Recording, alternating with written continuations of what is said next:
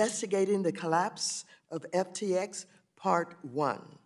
I now recognize myself for 5 minutes to give an opening statement. First, I'd like to welcome Mr. John Ray III, who has been appointed CEO of FTX to oversee its bankruptcy, to testify before our committee for the first part of our investigation into the fall of FTX. I am hopeful that the arrest of Mr. Bankman-Fried, the founder and former CEO of FTX, means he will be held accountable for the fraud he has committed and the harm he has caused. He was scheduled to testify under oath before this committee today. Unfortunately, the timing of his arrest denies the public the opportunity to get the answers they deserve. Rest assured that this committee will not stop until we uncover the full truth behind the collapse of FTX. Just a few months ago, FTX was one of the largest cryptocurrency exchanges in the world, with a valuation of $32 billion in just 3 years since its founding. Today, FTX is bankrupt and possibly looted. FTX misused an approximately $10 billion in customer funds and owes creditors at least $3 billion. Today, as many as 1 million people, many of whom are here in the United States, are locked out of their FTX accounts and may recover only a fraction of their hard-earned investments, if any at all. But this failure is not just noteworthy for its size, but for the company's total disregard for standard business practices, governance, risk management, and criminal conduct. Mr. Ray, who also oversaw one of the largest corporate bankruptcies in United States history, Enron, declared that he had never in his career seen such, and I quote, complete failure of corporate controls and such a complete absence of trustworthy financial information as occurred here, end of quote. I'm so deeply troubled to learn how common it was for Bankman-Fried and FTX employees to steal from the cookie jar of customer funds to finance their lavish lifestyles.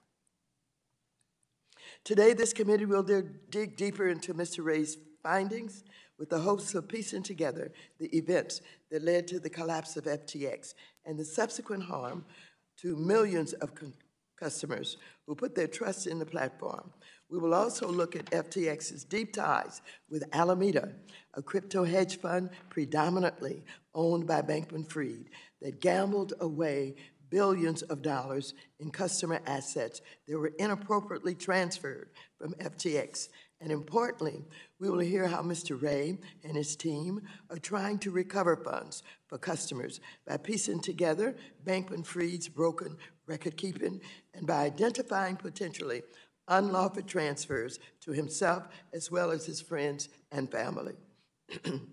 Under my leadership over the past 4 years, this committee has closely focused on the growth and popularity of crypto precisely because of the many concerns that the failure of FTX has highlighted.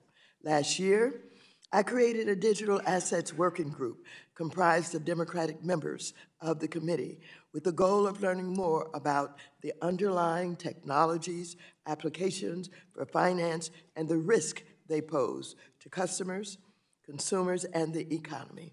When the President's Working Group on Financial Markets urged Congress to safeguard the economy from stablecoin risk, I and Ranking Member McHenry jumped into action and continued to work on a bill with the members of this committee. The ongoing failures of crypto firms like Terra USD, Celsius, BlockFi, and most significantly, FTX and Alameda Research only serves to strengthen the importance for Congress and the public to understand the harm caused to customers, what laws have been broken or flaunted, and how Congress and the regulators can prevent this from happening again. I want to say that I'm pleased that the committee's efforts have pushed enforcement agencies across the country to take greater action against bad actors who misuse customers' funds.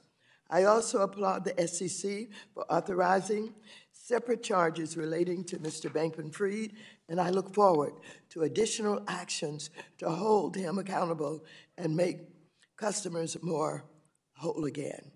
I yield back.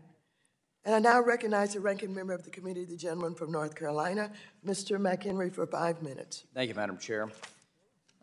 We've heard everything but the truth. Tweets, DMs, and interviews are no substitute for the facts. And that's why Chairwoman Waters and I worked together to get this hearing on the books, the first bipartisan hearing of this committee in the last 4 years. And we've worked together to invite 2 witnesses. One, Mr. Ray, is proven to be a reliable witness.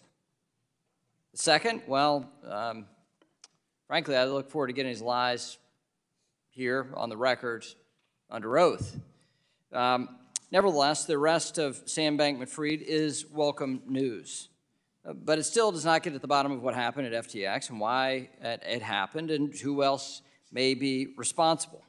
We need to understand the flow of funds between FTX and Alameda Research and the 130 related entities. We need to examine the actions of those who may have contributed to what has been called a, quote, complete failure of corporate controls, end quote. That quote comes from Mr. Ray, the newly appointed CEO. And we need answers for the U.S. platform customers stuck in limbo. But our work here, our work doesn't stop there. We have an obligation to do everything in our power to ensure this never happens again. But let's face it, there's an old saying, there's nothing new under the sun. And it's safe to assume that fraud and fraudsters have been around just as long as that phrase has been around. Bankman-Fried's play is nothing new. We've seen it before. In the late 1800s, when the Union Pacific purposefully inflated the price of railroad construction to line its executive pockets. Or in the 1900s, when the con man George C. Parker was arrested for illegally, quote-unquote, selling the Brooklyn Bridge, Madison Square Garden, and the Statue of Liberty. And in the 2000s, when it was revealed Enron engaged in a massive corporate fraud and corruption, sending shockwaves throughout the business world. There are many comparisons you can draw between each one of these pretenders and the alleged actions of Mr. Bankman-Fried. It appears to be the same old-school fraud, just using new technology. But it's important to note, and I think it's very important to note, we still use railroads, we still buy and sell real estate, and we still rely on businesses to provide services. We have to separate out the bad actions of an individual from the good created by an industry and an innovation. So let me be clear. I believe in the promise of digital assets and those around the world building on blockchain technologies. And that's why I've worked and will continue to work to provide clear rules of the road for the digital asset ecosystem here in the United States. And that's how we protect American consumers and investors in this marketplace and allow innovation to occur here in the United States. I'll finish with this. We know the Securities Exchange Commission Chair Gensler's regulation by enforcement approach is not going to stop bad actors. Next year, I look forward to hearing from Mr. Gensler early and often.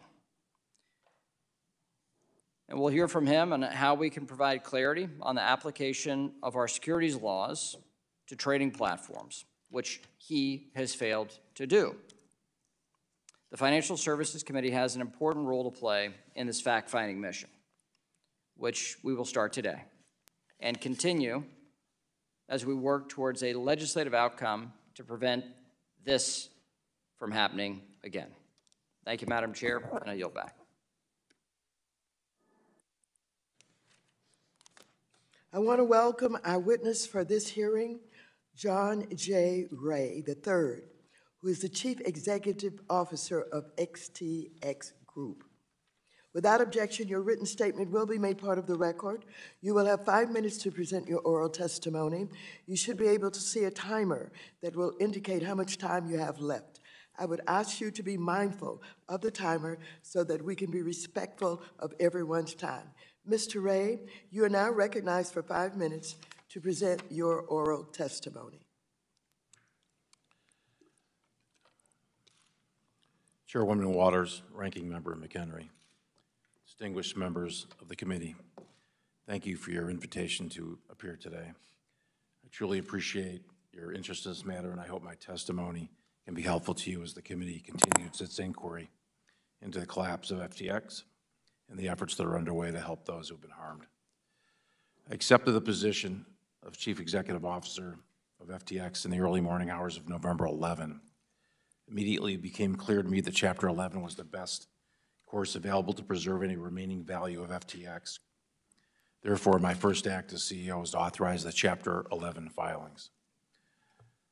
I've implemented a 5-part bankruptcy plan, which is detailed in my written statement. Our overarching objective is to maximize value for FTX customers and creditors so that we can mitigate to the greatest extent possible the harm suffered by so many. The FTX Group's collapse appears to stem from absolute concentration of control in the hands of a small group of grossly inexperienced and unsophisticated individuals who failed to implement virtually any of the systems or controls that are necessary for a company entrusted with other people's money or assets. Some of the unacceptable management practices identified so far include the use of computer infrastructure that gave individuals in senior management access to systems that stored customer assets without security controls to prevent them from redirecting those assets. The storing of certain private keys to access hundreds of millions of dollars in crypto assets without effective security controls or encryption. The ability of Alameda to borrow funds held at FTX.com to be utilized for its own trading or investments without any effective limits whatsoever. The commingling of assets, the lack of complete documentation for transactions involving nearly 500 separate investments made with FTX Group funds and assets, and the absence of audited or reliable financial statements, the lack of personnel in financial and risk management functions, and the absence of independent governance throughout the FTX Group. A fundamental challenge we face is that we're in many respects starting from near zero in terms of the corporate infrastructure and record keeping that one would expect in a multi-billion-dollar corporation. Still, in just over 4 weeks, we've instituted meaningful steps to gain command and control, and every week we gain a better understanding of what occurred and the path forward, all of which will be shared with interested parties and affected parties throughout the Chapter 11 processes. The scope of our investigation is truly enormous. It involves detailed tracing of money flows and asset transfers from the time of FTX's founding and complex technological efforts to identify and trace crypto assets. We are in the process of collecting and reviewing dozens of terabytes of documents and data, including billions of individual transactions. We're leveraging sophisticated technology and expertise to identify and trace additional transactions and assets. While many things are unknown at this stage, we're at a very preliminary stage, many questions remain. We know the following. First, customer assets at FTX.com were commingled with assets from the Alameda trading platform. That much is clear. Second, Alameda used client funds to engage in margin trading, which exposed customer funds to massive losses. Third, the FTX Group went on a spending binge in 2021 and 2022, during which $5 billion was spent on a myriad of businesses and investments, many of which may only be worth a fraction of what was paid for them. Fourth, loans and other payments were made to insiders in excess of $1.5 billion. Fifth, Alameda's business model as a market maker required funds to be deployed to various third-party exchanges, which were inherently unsafe and further exacerbated by the limited protections offered in certain of those foreign jurisdictions. I know that resolution of the Chapter 11 process, as well as the investigation into the causes of the FTX Group's collapse, are of keen interest to this committee and to your constituents. Although, there are many who need and deserve answers. There's customers, there's creditors, there's investors, counterparties, employees, and regulators. We're positioning ourselves to provide each of these constituents with answers that they deserve. Although a bankruptcy proceeding of this unprecedented nature will take some time to run its course, I'm committed to working as quickly as possible to investigate what happened, formulate conclusions, and hopefully inform the committee's work here. I should note that my ability to comment on certain of the matters today will be inherently limited by the state of FTX's records, ongoing bankruptcy proceedings, and of course the numerous ongoing investigations by the U.S. law enforcement regulators. I look forward to answering your questions to the best of my ability. Thank you again for allowing me to present in front of this committee. Thank you. Thank you very much. Mr. Ray, it has been widely reported how FTX shifted customer funds held at the exchange to Alameda Research, which was a hedge fund owned almost entirely by Mr. Bankman-Fried. This allowed the firm to effectively gamble with customer money without their knowledge or consent. If FTX was registered as a securities exchange, several laws would have required the segregation of customer assets and prevented such clear conflicts of interest. Mr. Bankman-Fried also appears to have tried to hide the linkages between the exchange and his hedge fund. Have you seen evidence of such a cover-up? Have you seen evidence that there was any independent governance of Alameda separate and apart from that of the exchange?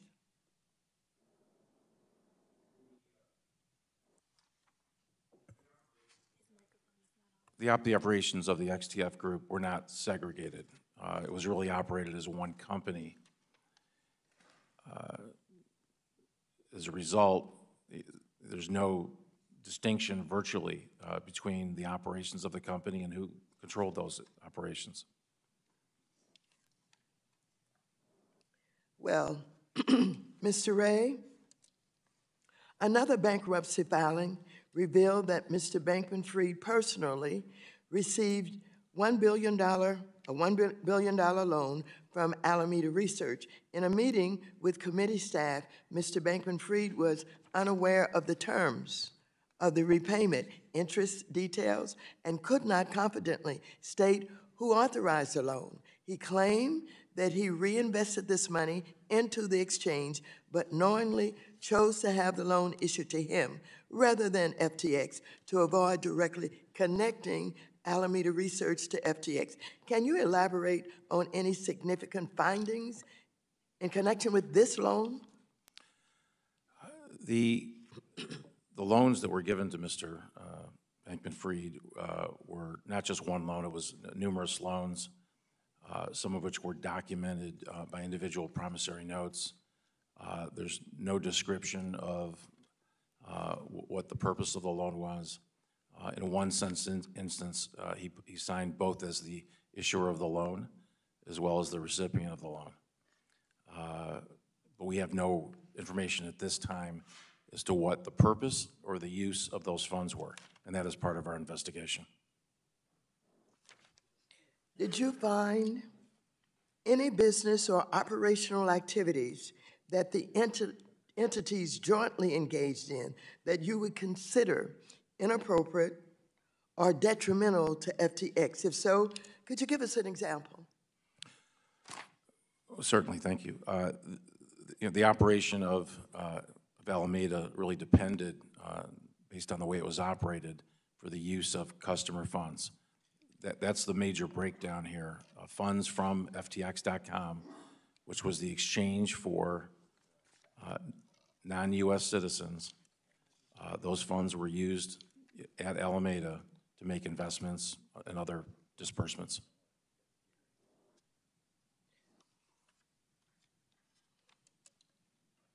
Did FTX have sufficient risk management systems and controls to appropriately monitor any leverage the business took on and the interconnections it had with businesses like, again, Alameda?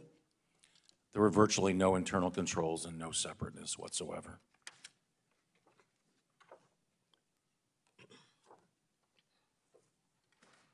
With that, I'm going to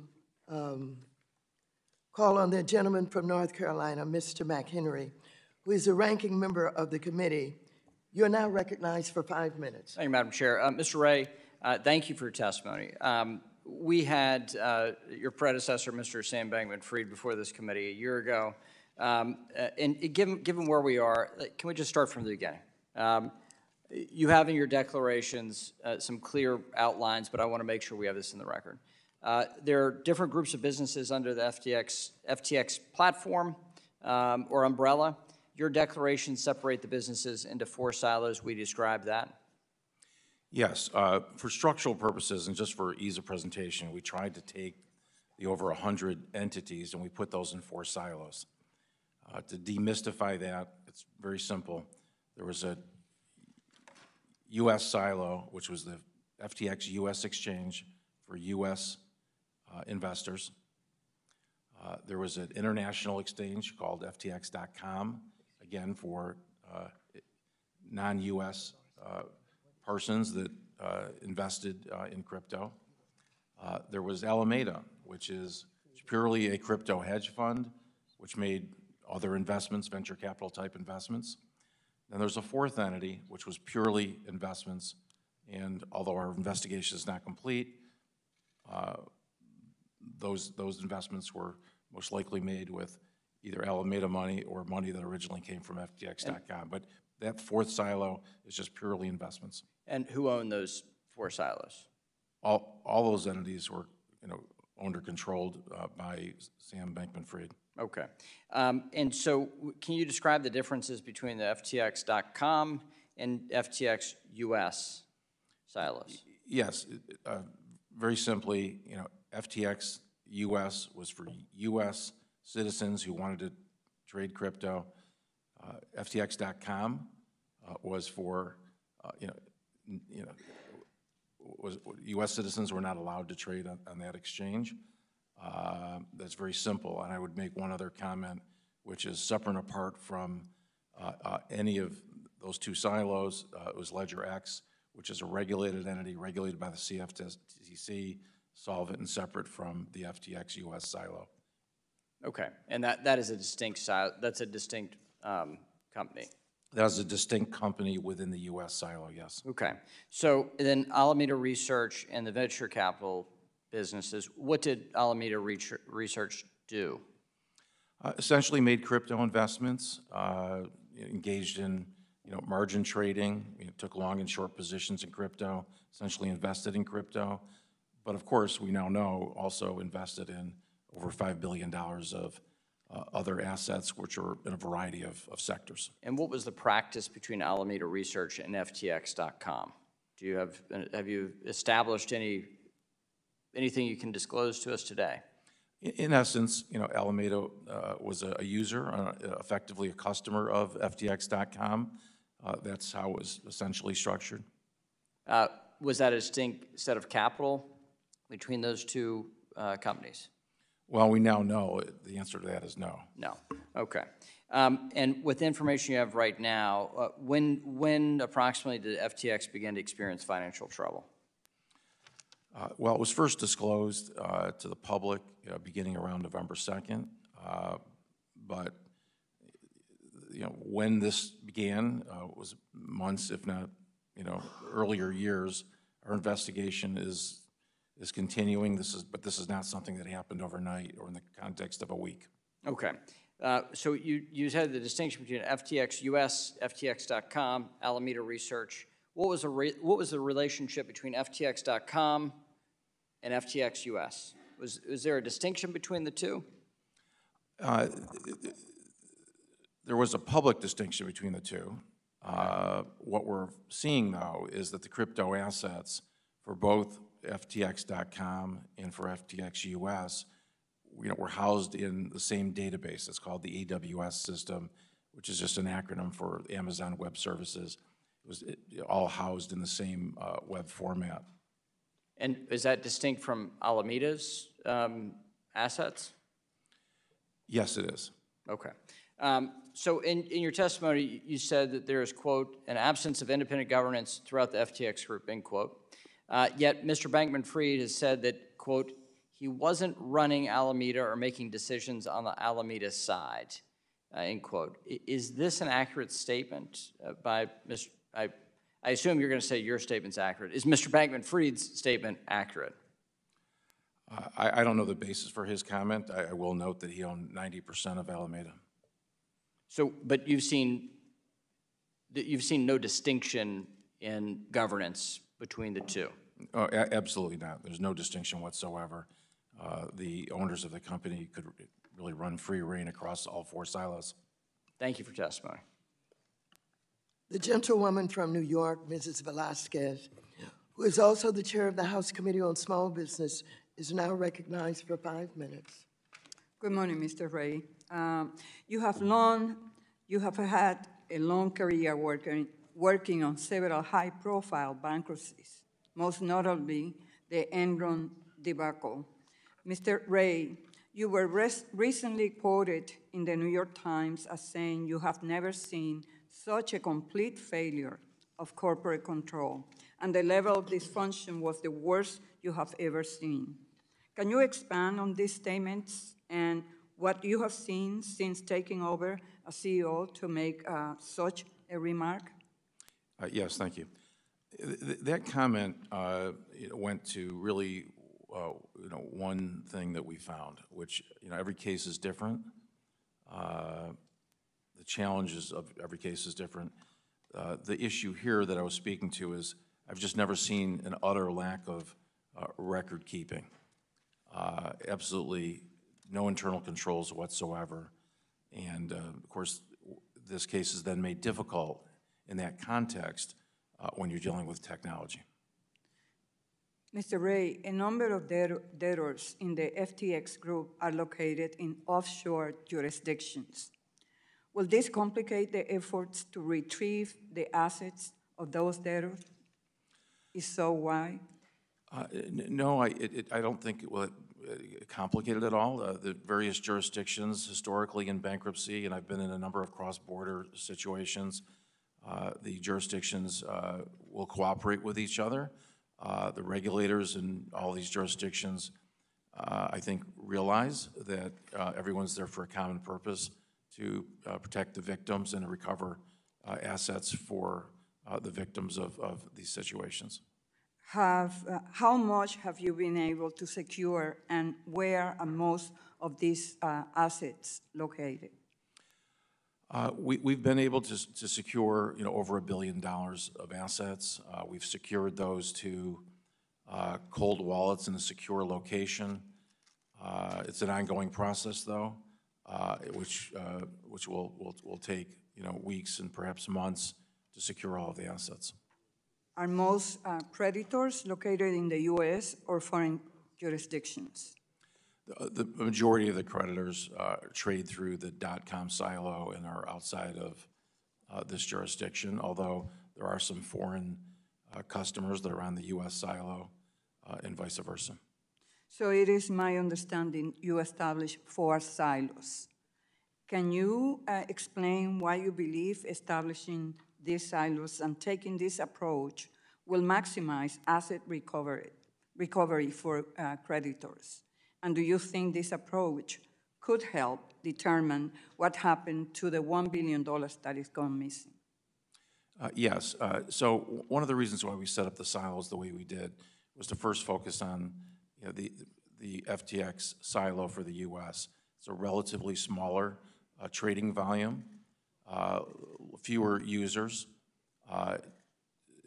It's truly meant to be for the U.S. customers. The .com silo is really for non-U.S. customers, so there's a logical reason why we separated those two out. The Alameda Fund, well, that's just a fund that that drew resources from the exchanges. So it's really separate. It was not for customers per se. It was just simply a hedge fund. As we here in Congress consider the possibility of legislation in this area, what is the one thing that you have seen in your short amount of time at FTX that you will urge us to keep in mind or is needed the most?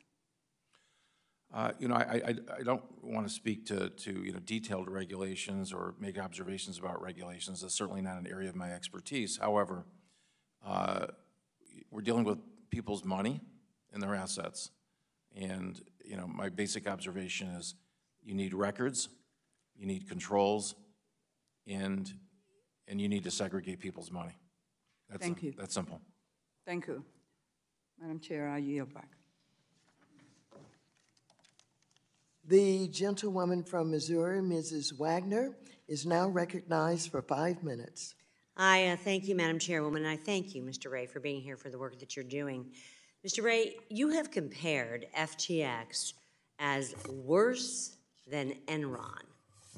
Can you please elaborate on some of the specific ways FTX is worse than one of the largest corporate frauds in history? The FTX group is unusual in the sense that, I've done probably a dozen large, scale bankruptcies over my career, including Enron, of course.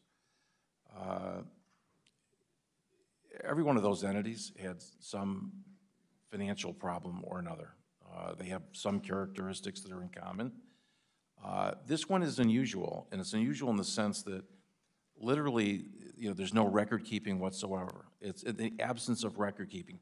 Employees would communicate, invoicing and expenses on Slack, which is, essentially a way of communicating for chat rooms. They use QuickBooks, a multi-billion-dollar company using QuickBooks. QuickBooks? QuickBooks. Nothing against QuickBooks, very nice tool, just not for a multi-billion-dollar company. There's no independent board, right? We had one person really controlling this, no independent board. That's highly unusual in a size company this is. And it's made all more complex because we're not dealing with, widgets or, or something that's tangible. We're dealing with crypto. And the technological issues are made worse when you're dealing with an asset such as crypto. Mr. Ray, Mr. Bankman-Fried has apologized. I'll subquote here, for mistakes he has made. Based on your review, is there a way to know if the transfer of FTX customer funds to Alameda Research was done by mistake? I don't find any such statements to be credible. Reports suggest that FTX.com transferred more than half of its customer funds, roughly $10 billion, to Alameda Research. Is that accurate, sir? Our work is not done. We don't have exact numbers for you today, but I will say it's several $billion in that range. So we know that the size of the harm was significant. Mr. Ray, FTX.com held itself out as having a sophisticated risk management system commensurate with the size of its operations. You've touched on this a little bit. Based on your work to date, is this accurate? And can you explain the, quote, sophistication of its risk management system? I can say that's absolutely false. There was no sophistication whatsoever. There was an absence of any management.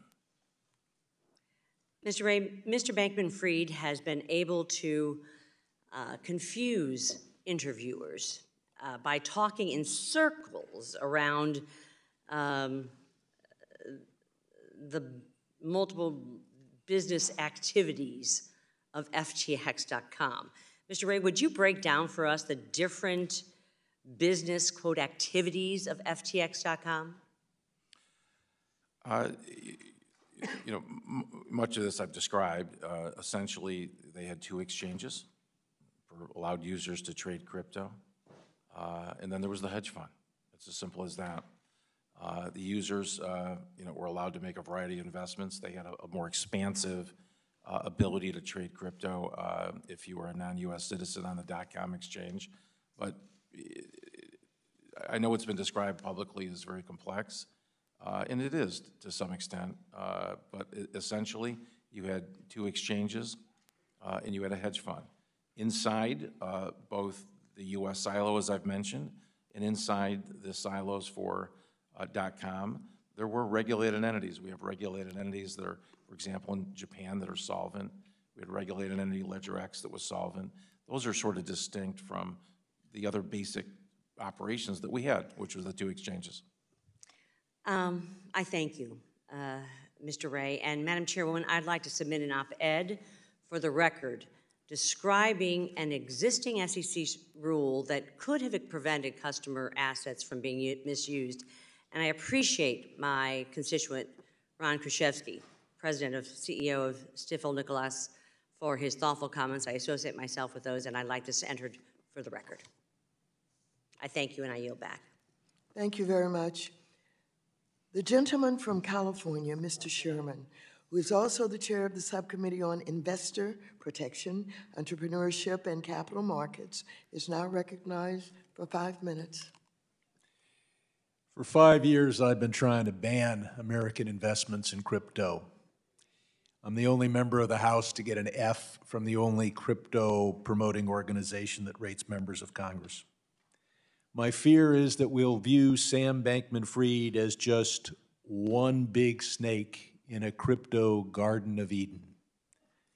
The fact is, crypto is a garden of snakes. Now, from the outside, crypto just looks like a non-fungible token, an electronic pet rock for the 21st century, something that might be good to invest in even though it has no apparent value because you might get somebody else to buy it from you for even more. But in reality, the hope of crypto is to be a currency, to compete with the US dollar, and to announce its advantage over the US dollar in that competition. It puts the advantage right in the name. Crypto, hidden currency. Well, is there a big market for that? Is there a big advantage that crypto has over the US dollar if it actually became a currency, which it's not yet? Well, there are drug dealers, human traffickers, sanctions evaders who will find that to be a good feature. And as Sam Bankman-Fried would tell you, there's a hell of a market for bankruptcy court evasion. But the big market is tax evasion. And I know there are some on the other side who cheer every time a billionaire escapes taxes. The other announced purpose of crypto is to compete with the US dollar as a world reserve currency, thereby enriching the corporate billionaire bros and taking thousands of dollars of advantage away from every American family, because we benefit from being a reserve currency. Now, Sam Bankman-Fried, or should I say inmate 14372, had one purpose in all of his efforts here in Congress. Was a well-known figure, only one wearing shorts. His one purpose was to keep the SEC out of crypto, to provide a patina of regulation, baby regulation from the CFTC. And I'll have one comment from my colleagues. Don't trash Sam Bankman-Fried and then pass his bill. I fear that could happen because Sam was not the only crypto bro with PACs and lobbyists, and there is no PAC or lobbyist here to work for efficient tax enforcement or sanctions enforcement.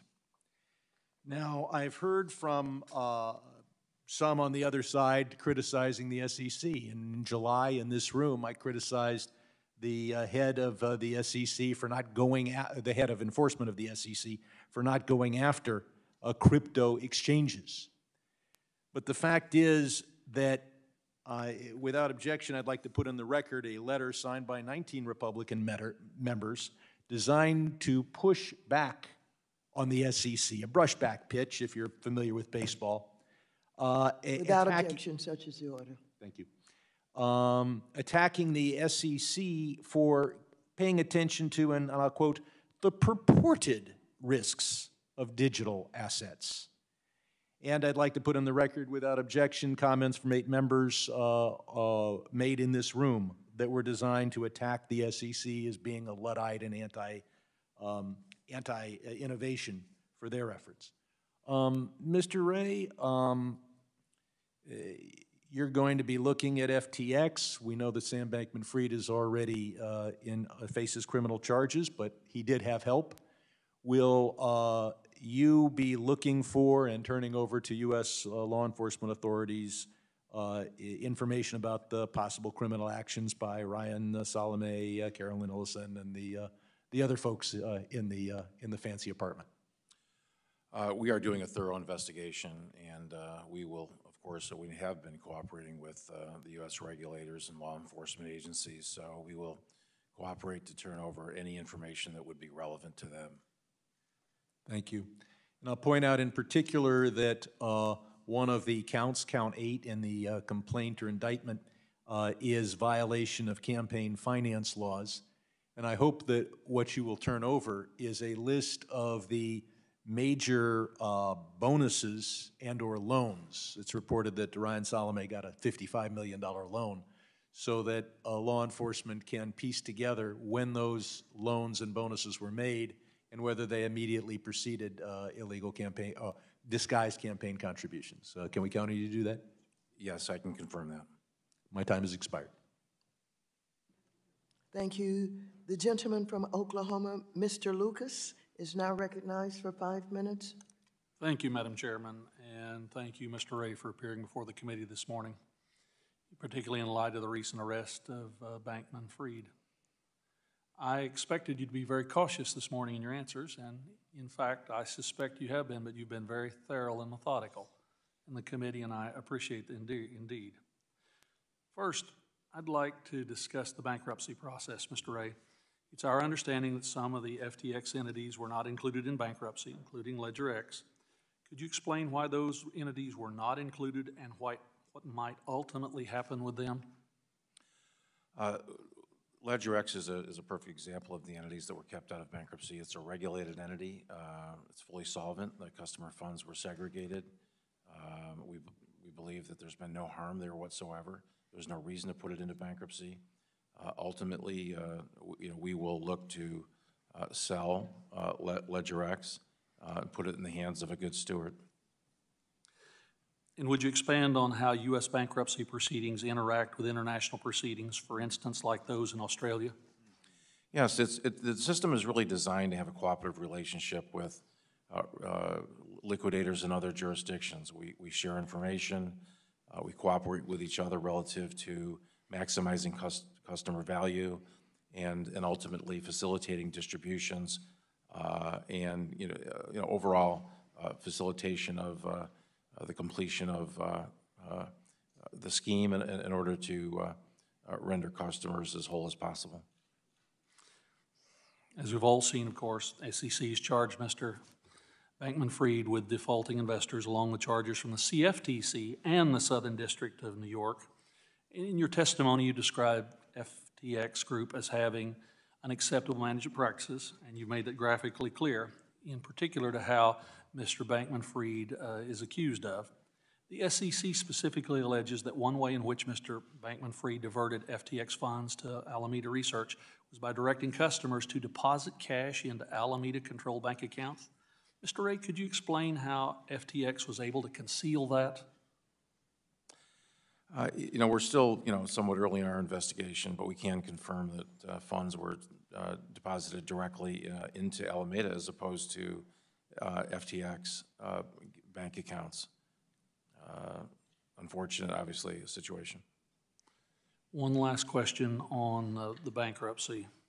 It's been reported that FTX Digital and FTX Australia were not included in the bankruptcy filing because local regulators had already initiated their own proceedings. Is it true that they could not have been included because of that? Yes, our filing occurred on November 11, and there was other filings that had occurred shortly before. One last thought, Mr. Ray. Clearly your profession is cleaning up messes that other people have made. That's a fair way to describe it. Not messes that you made, but they made. How does this compare, in your experience, magnitude-wise? Well, it's the worst or the worst by magnitudes? It's one of the worst from a documentation standpoint. Even in the most failed companies, you have a fair roadmap of what happened. We're dealing with literally a sort of a paperless bankruptcy in terms of how they created this company. It makes it very difficult to trace and track assets, and particularly, as I've said, in the crypto world. It's really unprecedented in terms of the lack of documentation.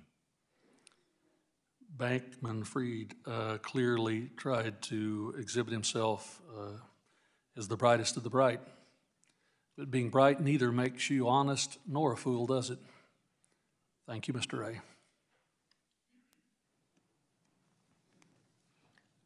Thank you. The gentleman from Texas, Mr. Green, who is also the chair of the Subcommittee on Oversight and Investigations, is now recognized for 5 minutes. Thank you, Madam Chair. And I thank the witness for appearing today. Sir, I have in my left hand a sealed indictment from a grand jury as it relates to Mr. Samuel Bankman-Fried, and in my right hand, the Securities and Exchange Commission's complaint that has been filed against the same defendant. Let's put aside the civil complaint. I have one question, but first I'd like to lay a predicate by going through these charges in the criminal complaint. Wire fraud on customers, conspiracy to commit wire fraud on lenders, conspiracy to commit commodities fraud, conspiracy to commit securities fraud, conspiracy to commit money laundering, and the list goes on with a few others. I mention these things to you, sir, because Dr. King reminded us that nothing in all the world is more dangerous than sincere ignorance and conscientious stupidity. Mr. Bankman-Fried has pretty much indicated that he just made a big mistake, that he was doing the best that he could to be a servant and of great service to humankind. But I would also mention this: he did attend Canada USA Math Camp, a summer program for mathematically talented high school students. He also has a degree from MIT, 2014, bachelor's degree in physics with a minor in mathematics.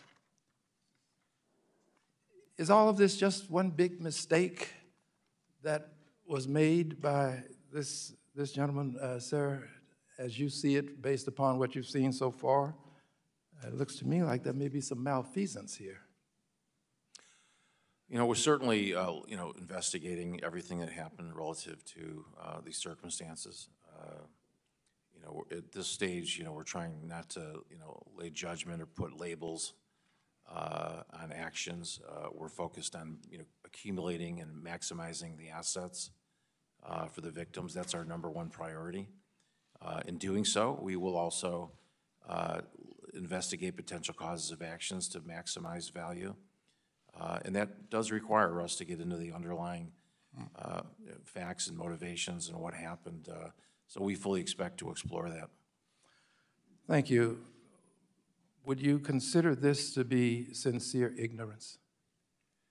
Again, I don't want to put labels on it. Obviously, there's been failure here of a massive proportion. Ultimately, I think others will judge him by his actions. Mm-hmm. I find it difficult to believe that we're dealing with conscientious stupidity. It seems to me that you'd have to be rather talented to do all of these things to the extent that they were done, and do them successfully for as long as he was able to accomplish these things, that they just don't emanate from ignorance and stupidity. And a lot of people have been hurt. And aside from the civil actions, I think that we have to send a message to the others who would take advantage of people that this is not going to be tolerated. And I thank you for what you've done. You've been very direct. I read your testimony. And based upon your testimony, it just seems to me that we have more than sincere ignorance and conscientious stupidity. I yield back the balance of my time. Thank you. The gentleman from Texas, Mr. Sessions. Madam Chairman, thank you very much. Mr. Ray, thank you very much for being here. I think each of our members have been sincere in saying thank you for your professionalism and adding this to your career of other restructuring that you have not only experience in, but bringing to bear. I've got several questions, and perhaps you can answer them, which would help me. At its best, largest point of investor exposure by an American investor, what amount of money do you think that was held in FTX? I'm not in a position really to give you individual numbers at this point. We do know with the U.S., there's hundreds of millions of dollars that were at stake. And of course, on the .com, which is the international exchange, that's in the billions of dollars. There's one of the difficulties we have is that there's millions of accounts.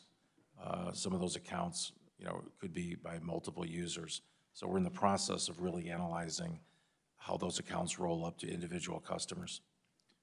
Are you aware of the SEC at any point asking questions, coming to visit, providing paperwork about these hundreds of millions or billions of dollars that drew some attention from the SEC about this American investment, or what I would say exposure?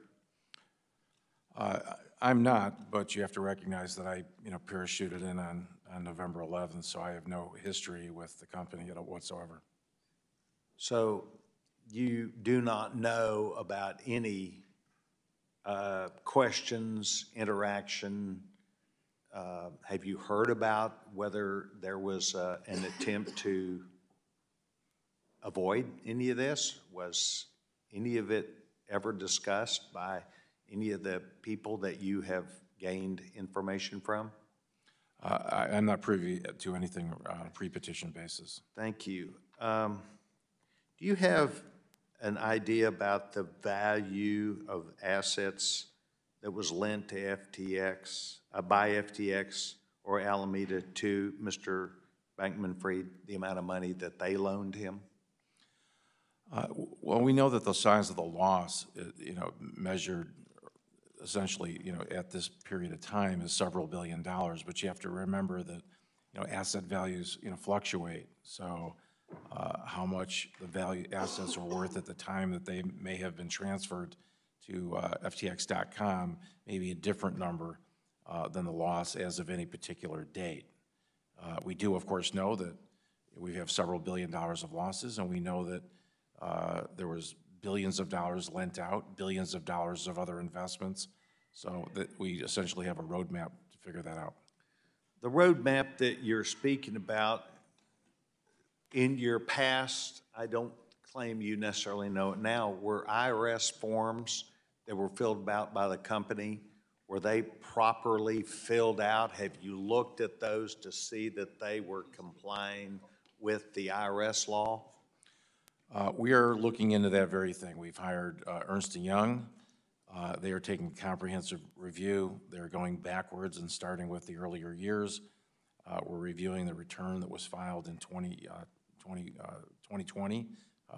2021, and of course they're looking at all the transactions within 2022. So that review is ongoing, and we certainly will look at that in detail.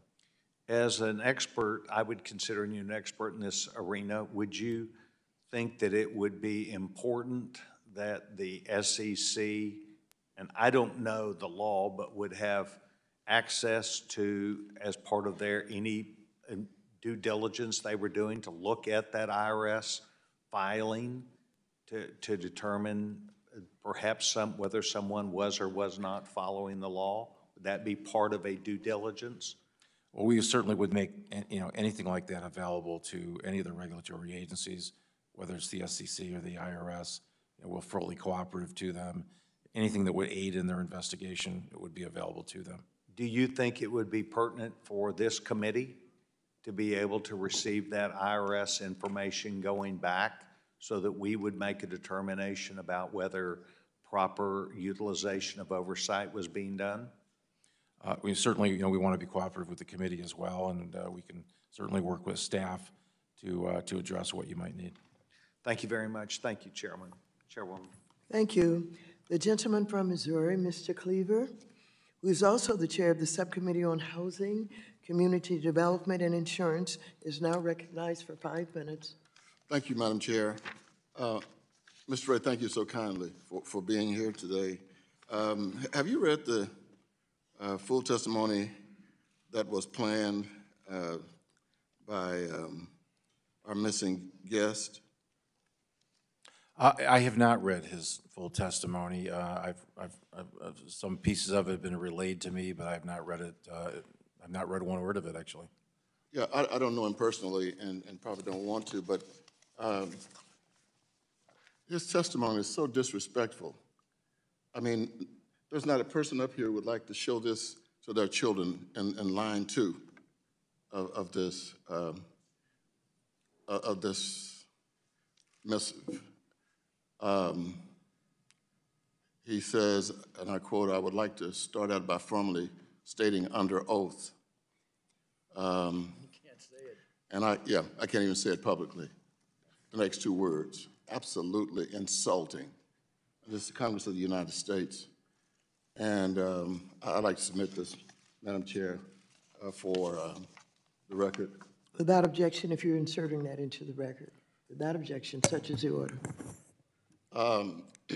I want to follow up on what Mr. Sessions, on the discussion Mr. Sessions was having with you on this, the issue. And if you are required, we have one requirement that you are supposed to submit to each customer and the IRS the Form 109B, right? Yes. What else are you required to do? I'd have to defer to the tax folks. They're experts in that field, and I'm sure they'll do a thorough review of what should have been submitted. No, what do you know now that you are supposed to submit other than the 109D to every customer and to the Internal Revenue Service? I don't know personally at this point, what was required to be submitted. That's part of our review with our independent accountants. Well, could you expand or maybe even update us on the extent of the poor controls in the areas previously identified in your November 17th declaration? It's an extensive list. It really crosses the entire spectrum of the company, from lack of lists of bank accounts, hundreds of bank accounts dispersed all over the world, lack of just a complete list of employees and their functions by group or name, extensive use of independent contractors as opposed to employees. Lack of insurance that you normally would see in certain businesses, either inadequate insurance or complete gaps in insurance. For example, the Alameda silo had no insurance whatsoever. So those are, if the list goes on and on, we could spend all day on that. We have time, but I wonder if you would support a resolution that I've been thinking about introducing, changing the name of cryptocurrency to creepy dough currency. I'm going to discuss this with my colleagues. I think it's an appropriate name. I just wanted to know whether you would support changing it to creepy dough. I'll leave that skill set to the committee. All right, thank you. I yield back. Thank you. The gentleman from Missouri, Mr. Lukemeyer, is now recognized for 5 minutes. Thank you, Madam Chair. Mr. Ray, it's been reported that FTX couldn't get a bank account for some time. As a result, FTX used Alameda Research's bank accounts. Does this raise any red flags for you, the fact they couldn't find a way to get a bank account?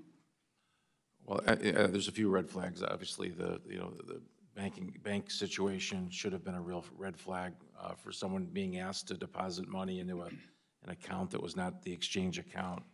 Certainly should have been a red flag for customers. Is Alameda a U.S. chartered bank, or is it offshore? Or the bank that they were using, I should say. It's really not a bank per se. It's just most of the entities in the structure they're just unregulated entities. So it's just an entity that passes through money. It's a hedge fund that does things. It doesn't have a bank account per se? Oh, it has bank accounts, absolutely. Are they in the U.S.? Yes. Okay, so here we have a company that's offshore. It can't get a bank account offshore. It has to come into the U.S. to be able to do its banking business. In other words, and the important part of this comment is that in order for these companies to exist, they've got to be able to change their digital assets into hard U.S. dollars at some point. So they need a bank account. And so they needed Alameda to be able to do that. Is that roughly correct? Any of the silos had in bank accounts, that certainly exists. Separate bank accounts do exist. I think the real issue here for us is that money was transferred from one account to the other, seemingly without limit. That is the issue. Okay, you talked about the accounting issues. It's interesting from the standpoint that we're talking today about a problem with these cryptocurrency firms, with securities firms, and we can't have an accounting system that actually works. This should be a really big red flag for all of us who are in the financial services world with regards to the Chinese investments that we're making, and we're not able to get accounting information on those firms. What else is going on with those firms, similar to what the debacle is that we have here with FTX? That's just a sidelight comment. One of the questions I've got is with regards to the Farmington State Bank. This is an investment that Alameda made into, and it's a little bitty bank according to a New York Times article. State of Washington, 26th smallest bank out of 4,800 in the country. They bought it in 2020, had a net worth of $5.7 million, and they dropped $11.5 million in for a percentage of the ownership. Do you know off the top of your head what the percentage of ownership was in that bank that they purchased? I believe that ownership was approximately 10%, but I can. Okay, that's what I've heard too. So therefore, they paid 20 times book, which is off the charts outrageous. So it should be a red flag over the place. Yet they were able to purchase that, even though it's a minority interest, but 20 times book. FDIC allowed that to happen. They changed names to Moonstone Bank. And since then, they've 4 separate accounts have dropped to roughly $71 million, again, according to FDIC data and according to this article. Have you looked at this relationship at all yet to see what's going on here and whether there's any irregularities at all? We are looking at it. It certainly is one of the things that came to our attention fairly quickly. We're looking at what the dollars were that went from the FTX group to that bank, and we're looking at the connections of that bank to the Bahamas. Is it the way this all transacted here? Is this common, by the way, that they purchase businesses and dump excessive amounts of money based on the fact they had it, whether it was a good investment or not, in all these different companies? I mean, this looks like a really excessive investment to actually go out and buy a bank to be able to do something with it, stuff it full of money. So I don't know, is there money laundering going on here? Is there some missing dollars? Is somebody stuffing away something in their back pocket to be able to at some point down the road take off with it? Is that what's going on here? I mean, it begs a lot of questions here when you see this kind of activity. Well, there's a lot more questions than there are answers. Certainly it's highly irregular, and that's what's gotten our attention. Well, I thank you for your comments this morning, and it's concerning when you see this sort of lack of accounting and you see somebody dealing in this sort of level of money, and there's lots of different companies where money shifts back and forth, and you wonder, by living offshore in the Bahamas, if there's not some faraway bank account that's being stuffed with money we'll never ever find. I hope you do your job and do it well, Mr. Ray. Thank you for being here this morning. Thank you. The gentleman from Colorado, Mr. Perlmutter, who is also the chair of the Subcommittee on Consumer Protection and Financial Institutions. You're now recognized for 5 minutes. Thanks, Madam Chair. Mr. Ray, I have so many questions, it's hard to even figure out what questions to ask. So let's just start with some easy ones. How long have you been on this job? 4 weeks. 4 weeks. Do you know when the Madoff bankruptcy was filed? Probably circa 2008, I guess. I don't know. So say 2008. And do you know they just made a distribution out of that bankruptcy last week? That's what I understand, yes. So that's, what, 14 years? How Yes. old are you? Is that a permitted question? Because I want you to add 100 to whatever your age is when you finally untangle all of this. And the reason I say that is we watched this FTX, but a bunch of other crypto companies start thrashing about, say, 9, 10, 12 months ago. And as the house of cards started falling down, the thrashing became more. We had something like that in Colorado back in the 80s when the savings and loans were failing, and everybody was sort of trading their funny money. We called it trading cats for dogs to hide lousy loans, to not show the failures of those particular banks. Here, your job, I think, as the bankruptcy trustee or conservator or whatever you are, is to go gather as many assets as you can, and that could be from some very innocent people who got paid money, to then spread it out equally among who you think the real creditors are, or, I mean, is that sort of a fair statement? It's a general statement, but it's not far off. Well, because we on this committee, and a number of us had to deal with the Madoff stuff, one of the things you're going to face is some guys say, I'm more innocent than that guy. I should get to keep my money, even though I got paid yesterday, but I'm an innocent guy. You're going to be dealing with so many preferences, so many fraudulent transfers. I mean, have you any idea what the total money in and the total money out of FTX was? We don't have a full accounting at this early stage, no. Do you know how much was in tokens? So let's say I have Dogecoin, or I don't even know how you say it, but I have 10 Dogecoin, which a year ago, is it Dogecoin or Dogecoin? Dogecoin. All right, I have 10 Dogecoins, all right? A year ago, 10 Dogecoins, for sake of argument, was worth $1,000, so $100 a coin. I put that in there.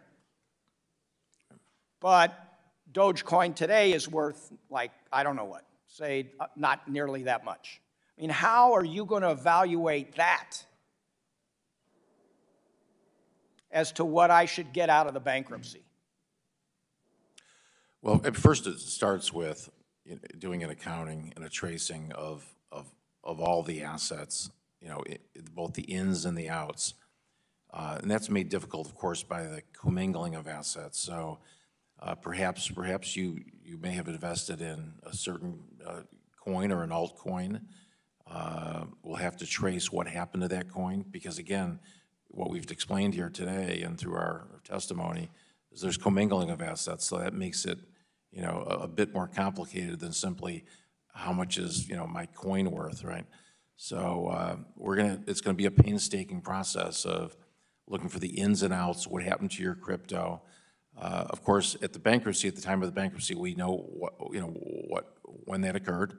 We have a very specific time when that bankruptcy occurred, and we will look at customer accounts as of that date, and that will be determined essentially what your account position was.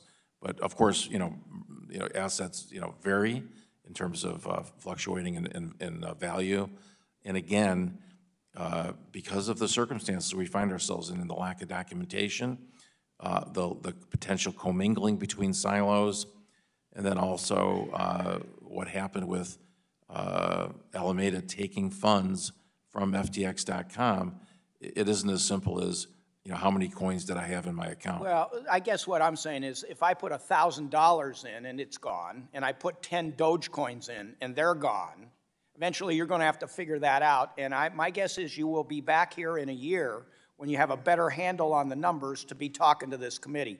And thank you for doing this. I yield back. Thank you very much. You know by now that Mr. Perlmutter is a bankruptcy attorney.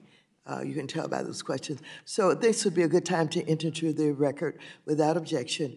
I would like to enter into the record the indictment of Sam Bankman-Fried by the Southern District of New York that was unsealed this morning, and the separate filings from the Securities and Exchange Commission and the Commodity Futures Trading Commission, both of which were filed this morning. Thank you. With that, the gentleman from Michigan, Mr. Huizinga, is now recognized for 5 minutes. Thank you, Madam Chair and Mr. Ray. I'm going to get my colleague to shift a little bit or get up. Thank you. One quick question. Have you been sharing your findings with the SEC at all as you've been going through this? Yes. Okay. How about the Southern District of New York? Yes. Okay. I'm going to get to a couple of practical questions because I think these were the things I was going to ask you and then also ask Mr. Bankman-Fried. In your declaration, you said that the, quote, the FTX.com platform was not available to U.S. users, close quote. However, earlier this month, CFTC Chairman Benham suggested in testimony before the Senate Agriculture Committee that 2% of funds housed at FTX.com were from U.S. individuals. Can you confirm whether there were U.S. individuals or persons, in fact, customers of FTX.com? Yes, we found that there's a small number of U.S. Customers that had engaged in as customers at. Is 2% small in your estimation, or is it less or more? We don't have those kind of numbers on an investor basis. We have it on a customer basis, but you're talking about less than a couple hundred. But it could amount to billions. I mean, you said earlier it is billions of dollars that was in there, or at least it could be millions or hundreds of thousands. We don't know that number, or do you know that number? I don't know. I don't know that number. Billions would sound very, very high. Okay. Well, you had mentioned that there was billions in it. Yes. Yeah, but clearly, I'm giving you the range. Yeah, clearly, as U.S. customers, there we don't have an accounting of what those particular customers had in the .com exchange. Will determining this be part of your work through this bankruptcy process? Oh, absolutely. Yeah. Okay. Will part of your work be determining which assets belong to which customers, more specifically U.S. customers of FTX.com? Yes, we will do really a tracing analysis that will try to identify both the sources and the use of all the funds. So whether it's 10 customers that had a lot of money or 1,000 customers that had some money? Absolutely. Yeah. Okay. Can you provide some indication of whether customer funds from FTX.com were in fact transferred to Alameda Research? Well, it's definitely assets of customers in the .com silo were transferred to Alameda, no question about it. We have not seen this at this stage from the U.S. silo. But of course, we do have one concern, and that's the concern we're chasing down, which is whether or not there's commingling between the .com silo and the U.S. silo exchanges. And the reason for that is we know that there was sort of common control and access of authorized users at this most senior management level amongst all of the assets. So it's something we have to focus on. We haven't seen evidence right now of that, but certainly that's something that we need to investigate and trace. Okay, and my remaining 2 minutes, I want to turn a little bit to operations. Is there any evidence of his parents' involvement in the operations? We're investigating that, as well as any other players in the email, Slack. Signal. It's billions of records. It's a very vibrant environment. So I hear that you haven't discovered that. I mean, it would seem interesting that that they didn't either give legal advice or business advice or parental advice, maybe. Well, certainly, clearly, I think in our first day papers we indicated that. That Mr. Bankman had given legal advice. Okay, had he been an employee of FTX, has it been reported? I don't know if he actually had an employee status, but he certainly received payments from the family did receive payments. Okay, that sounds like employment to me. You got a payment for, okay. Well, I raise that because on December 8 of 2021, I met with Sam Bankman-Fried in my office, which I will note was just immediately before he came down to the hearing. He was at least 15 minutes late, and his father accompanied him in that meeting. I asked and focused on what types of regulation he was under, his engagement with regulators, and how that affected FTX. But it seems to me that there's a lot more to uncover here. Certainly, Mr. Bankman-Fried has let's say, wooed many in New York, Silicon Valley, around the world, and yes, certainly here in D.C. He was, they loved, I think everybody loved the exciting idea of a politically progressive, smart entrepreneur who was going to reimagine capitalism and change the world, feeling better about themselves, all while making them gobs of money. And I'm glad to see it's finally unraveled. So my time is up, and I yield back. Thank you. The gentlewoman from Ohio, Mrs. Beatty, who is also the chair of the Subcommittee on Diversity and Inclusion, is now recognized for 5 minutes. First of all, let me just say thank you to Chairwoman Waters and our ranking member, and certainly to you, Mr. Ray. We have heard a lot. A lot of this has been difficult to digest, primarily because of what has happened to so many people and so much money involved. Mr. Ray, you mentioned in your testimony that one of your primary goals is to limit to the greatest extent possible the harm suffered by FTX customers. Hundreds and hundreds of $millions have been removed from crypto wallets, and in its estimates that about 1 million people have money frozen in the exchange. Can you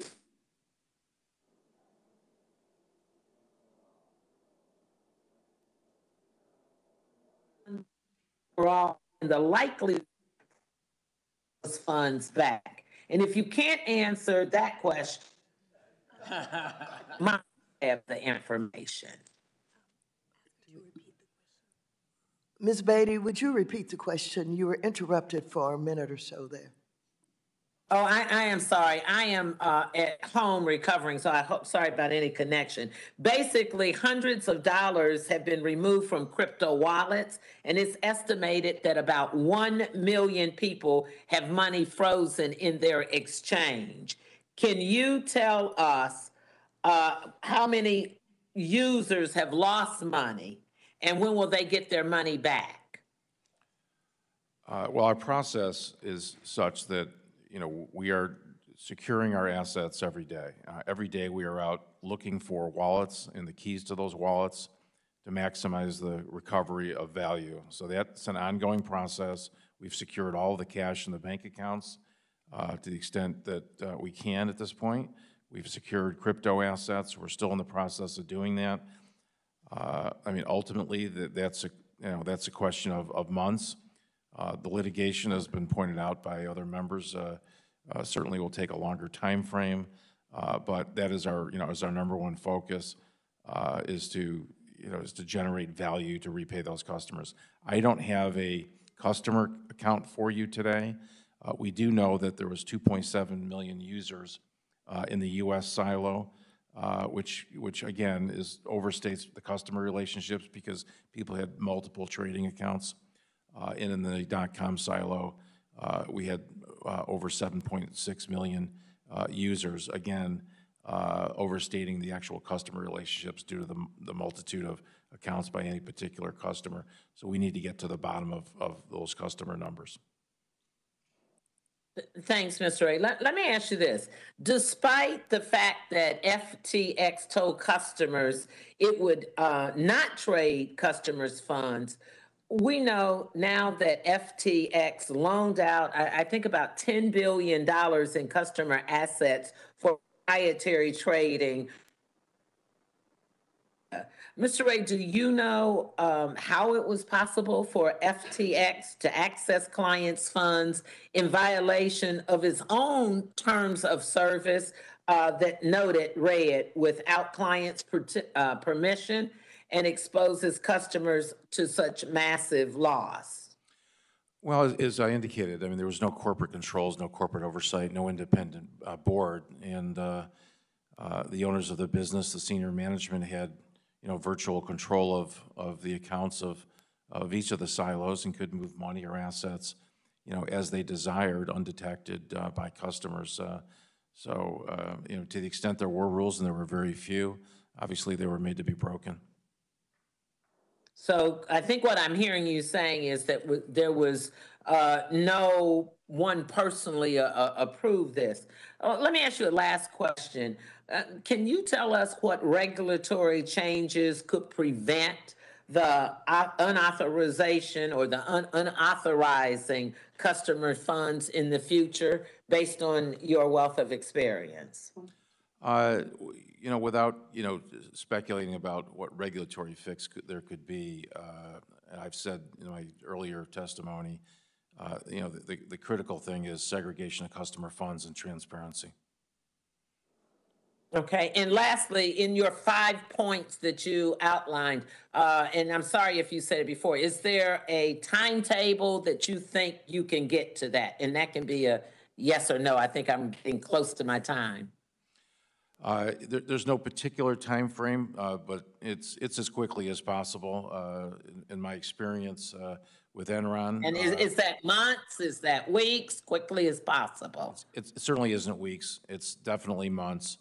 And the causes of action, could take longer. But we will marshal assets on a weekly basis and on a monthly basis, and we'll do that as quickly as possible. Thank you so much for taking the time to try to help us out. I yield back. Thank you. The gentleman from Kentucky, Mr. Barr, is now recognized for 5 minutes.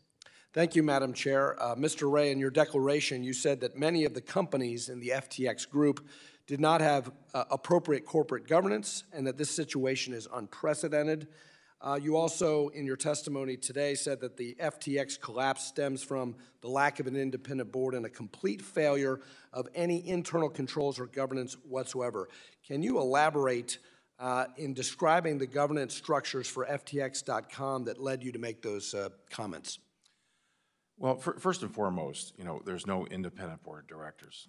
So one of the first things that I did was put on an independent board of directors led by our chairperson, who's the former U.S. attorney, and Honorable Joseph Farnan, former U.S. District Court judge.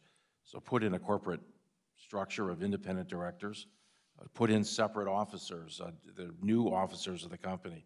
I put in a new CFO, a new chief information officer, a new head of administration, all independent, with some background and experience in these sectors. None of the employees, I mean, there's a lot of titles in the company, but no experience to back it up. Can you explain how the FTX.com governance structure differs from the governance structures of FTX US? Virtually no difference. There was no structure. Mr. Ray, in your work so far, have you examined the governance structure or the flow of assets to the FTX Foundation or its various affiliates, including FTX Community, FTX Climate, or the Future Fund? We are digging into that. We've not completed our review. I am curious in your work whether or not you will determine whether those entities were established properly as non-profits or whether or not the funds received were improperly transferred customer accounts. Do you have any visibility into that yet? We're looking at that right now. We've asked our folks at Ernst & Young to look at the tax side of it, and we're investigating the money transfers. So you can be sure we're going to dig into those details. Was the FTX Foundation and those other not-for-profit, ostensibly not-for-profit entities, were they completely separate from any of the for-profit entities? They were owned by Sam Bankman-Fried. I can't tell you that they were separate because they got funds from Alameda. So we know the source of their funding was from the FTX group. There was separate ownership, but not separate, funding. So commingled assets in that case as well? Absolutely. Okay. At least one ESG ratings firm gave FTX a higher score for governance than ExxonMobil. Given your testimony that FTX's collapse stems from the the absolute concentration of control in the hands of a very small group of grossly inexperienced and unsophisticated individuals who failed to implement virtually any of the systems or controls necessary for a company that is entrusted with other people's money or assets. What would you say about this ESG governance rating, which rated FTX higher than ExxonMobil? I'd get my money back. Can you identify which entities had audited financial statements? Yes, I can. So there was no audit at Alameda, no audit at the venture silo. There was audit at the U.S. silo, and also audit at the .com silo. I can't speak to the integrity or quality of those audits. We're reviewing, obviously, the books and records.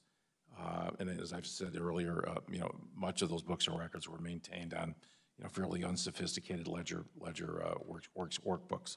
And you testified of the lack of record keeping. Yes. And so there's a whole lot of financial statements that are either not audited or not available. Is that fair to say? That's fair to say. In your declaration, you stated that you did not believe that those audited financial statements were reliable. Can you elaborate on why you believe that to be the case? Well, we've lost $8 billion, right, of customer money. So by definition, I don't trust a single piece of paper in this organization. Sam Bankman-Fried, in his testimony to this committee on December 8th of last year, said that FTX has designed and offered a platform with a market structure that is risk-reducing. To be sure, there are irresponsible actors in the digital asset industry, and those actors attract the headlines, but FTX is not one of them. Was that statement incorrect? False, yes. Thank you. And let me conclude by describing what is going on here by a popular crypto commentator. If you set up an exchange where you're the market maker, you're the issuer, you're the prime broker, and then you trade against your own customers, you have a vested interest in creating the assets, promoting the assets, and manipulating the price of the assets. What you have is a crypto casino. I yield back. Thank you. The gentleman from California, Mr. Vargas, is now recognized for 5 minutes. Thank you very much, Madam Chair. I'd like to begin by thanking you once again for taking the lead to hold bad actors accountable and pursue transparency in the cryptocurrency space. And also, Mr. Ray, I want to thank you for being here today to testify. I think I start off a little bit like Paul Krugman does in the New York Times. I don't get the point. I really don't get the point of blockchain and cryptocurrency. It's like keeping track of how many times you chew gum, like who cares? There's other ways that are, I think, less fraudulent to make transactions. But anyway, that being said, how many times have we talked here about the potential for abuse, of fraud in the crypto market? Quite a bit.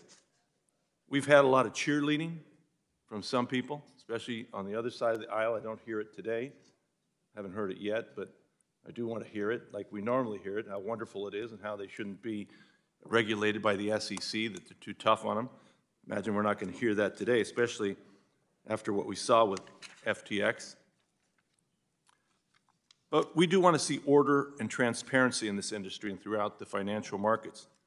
If you are an issuer of cryptocurrency or a manager of cryptocurrency exchange, and you conduct business with U.S. customers, consider this FTX collapse as your public service announcement. Come into compliance with the Securities Act of 1933, the Securities Act of 1934, and all other applicable federal and state laws. Do not skirt the law, mishandle U.S. citizens' funds, and then claim innocence. For the cryptocurrency industry to continue, citizens need to be informed, regulators need to uphold the laws, and companies need to comply. Now that wasn't happening, was it, Mr. Ray, under this particular company? No, sir. Why wasn't it? Again, you have control in a small group of individuals without any oversight whatsoever, from an independent board or experienced managers. It's just a recipe for problems. What government entity is responsible for this fiasco? That's not for me to say. No, it is for you to say. You're right there, and I'm asking you. If you had to opine, that's why you're there in the hot seat. Who is it? Should the SEC have been more aggressive, even though we had a lot of our friends on the other side saying they shouldn't have been? Should the SEC have been more aggressive? You know, I'm not experienced, and I'm not a regulatory lawyer. I'm not here to express views about who should regulate it. And I've said, and very clearly, that we need transparency. Customers need to have segregated accounts. They need to have ownership. It's their money, it's assets. It's really no different than a bank. You'd expect the same level of scrutiny of any funds that you have on deposit with someone else. That is a minimum. I agree with everything you've said, but at the same time, I have to say that the product that they give is a hybrid product, is it not? Well, it's a currency. It's an alternative currency, yes. So then who should regulate it? I don't have an opinion on that. You don't? Mr. Congressman, no. Okay. Well, that's the whole problem, I think. I don't get the point of cryptocurrency to begin with, other than, you know, if you're a terrorist or someone that wants to hide money, and then I get the point. But other than that, I don't get the point myself. But if we are going to have it, we have to regulate it. Someone has to be in charge. We have to make sure that we don't continue to defraud the American people. And that's where the government comes in. Somebody's got to take charge of this. I think it's the SEC. I've always thought it was the SEC. They had a lot of pushback from my friends on the other side. I didn't hear them quite today, pushing back as they normally do. I'd love to see that. But again, someone has to regulate this if it's going to exist. Don't you agree? I certainly think there has to be, you know, more controls in this sector. Who should regulate it? I defer to this committee. With that, Madam Chair, I yield my time back. Thank you. Thank you. Now, the gentleman from Texas, Mr. Williams, is now recognized for 5 minutes. Thank you, Madam Chair, and thank you, Mr. Ray, for being here. Appreciate it. There's been many comparisons that have been made as people examine what happened to FTX, and from Bernie Madoff to Enron, it looks like this will go down as one of the largest frauds in history. And Mr. Ray, you have a unique perspective on the fact that you have worked on the Enron bankruptcy. I'd be interested real quick if you talk a little bit real quick about how it compares. You got cut off in the early time, and I'd like to hear a little bit about that. You know, Enron was is a really a different company. You know, the crimes that were committed there were highly orchestrated financial machinations by highly sophisticated people to keep, you know, transactions off balance sheets. You know, this is really old-fashioned embezzlement. This is just taking money from customers and using it for your own purpose. Not sophisticated at all. Sophisticated perhaps in the way they were able to sort of hide it from people, frankly, right in front of their eyes. But this isn't you know, sophisticated whatsoever. This is just plain old embezzlement. Old school. Old school. There you go. It seems like Fried has some interesting ideas on how he can stay relevant in the FTX world, and even after stealing customers' money and driving the company into bankruptcy. And I have read that he wants to be retained as an outside consultant, and been very critical of your own appointment, quite frankly, into this position. So after his arrest last night, all of his wishes seem even more unlikely. So what role, if any, should he play in FTX moving forward? The role he's currently playing. Okay. Zero. Good. You stated that FTX was a platform allowing for users to trade digital assets. Were users engaging in simple exchanges of assets, or were users permitted to engage in leveraged, complex transactions? Yes. I'm sorry. Could you repeat your question? Sure. You stated that FTX was a platform allowing for users to trade digital assets. Were users engaging in simple exchanges of assets, or were users permitted to engage in leveraged, complex transactions? Yes. Okay. You also stated that you have recovered over $1 billion in assets. Can you give a description of the nature and type of assets you have recovered to date? We've recovered over $1 billion of crypto assets. These are, you know, coins of various nature, and we've secured those. But that's been our primary focus. We've certainly also secured, you know, our cash in all of our bank accounts. The bank accounts were frozen. We've got control over those accounts with new authorized users, which certainly includes myself. But our main goal is to secure the cash and secure the crypto assets, and that is an ongoing venture. Okay. Thank you for being here, and I yield my time back.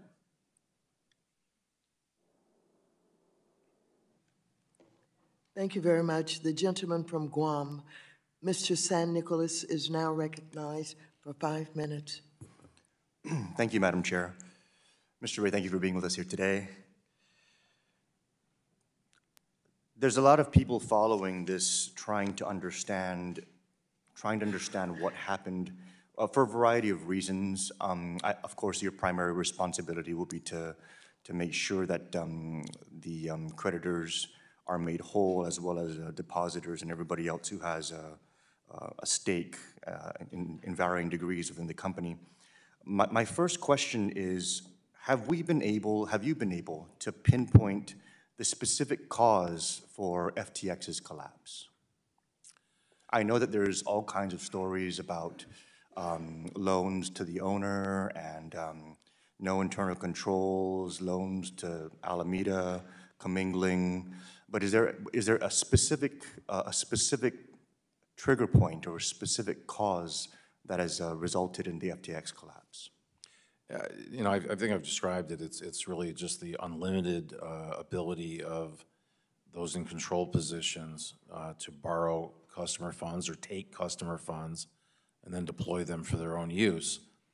That use involved margin trading, which is inherently risky, and of course they've spent enormous amounts of money beyond that.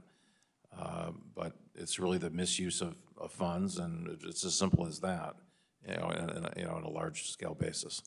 So what is the big picture balance loss as a result of this bankruptcy? How much has FTX lost as a result of this? We don't have exact numbers, but we know Ballpark? It's several $billion, in excess of $7 billion. In excess of $7 billion. Yes.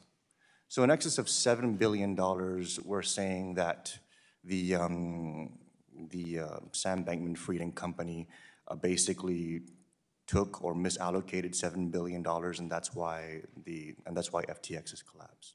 Right. So funds were taken from customers, funds were invested, trading losses incurred in Alameda, and then funds were deployed that will never be, valued at the same dollar amount. There was over $5 billion of investments made.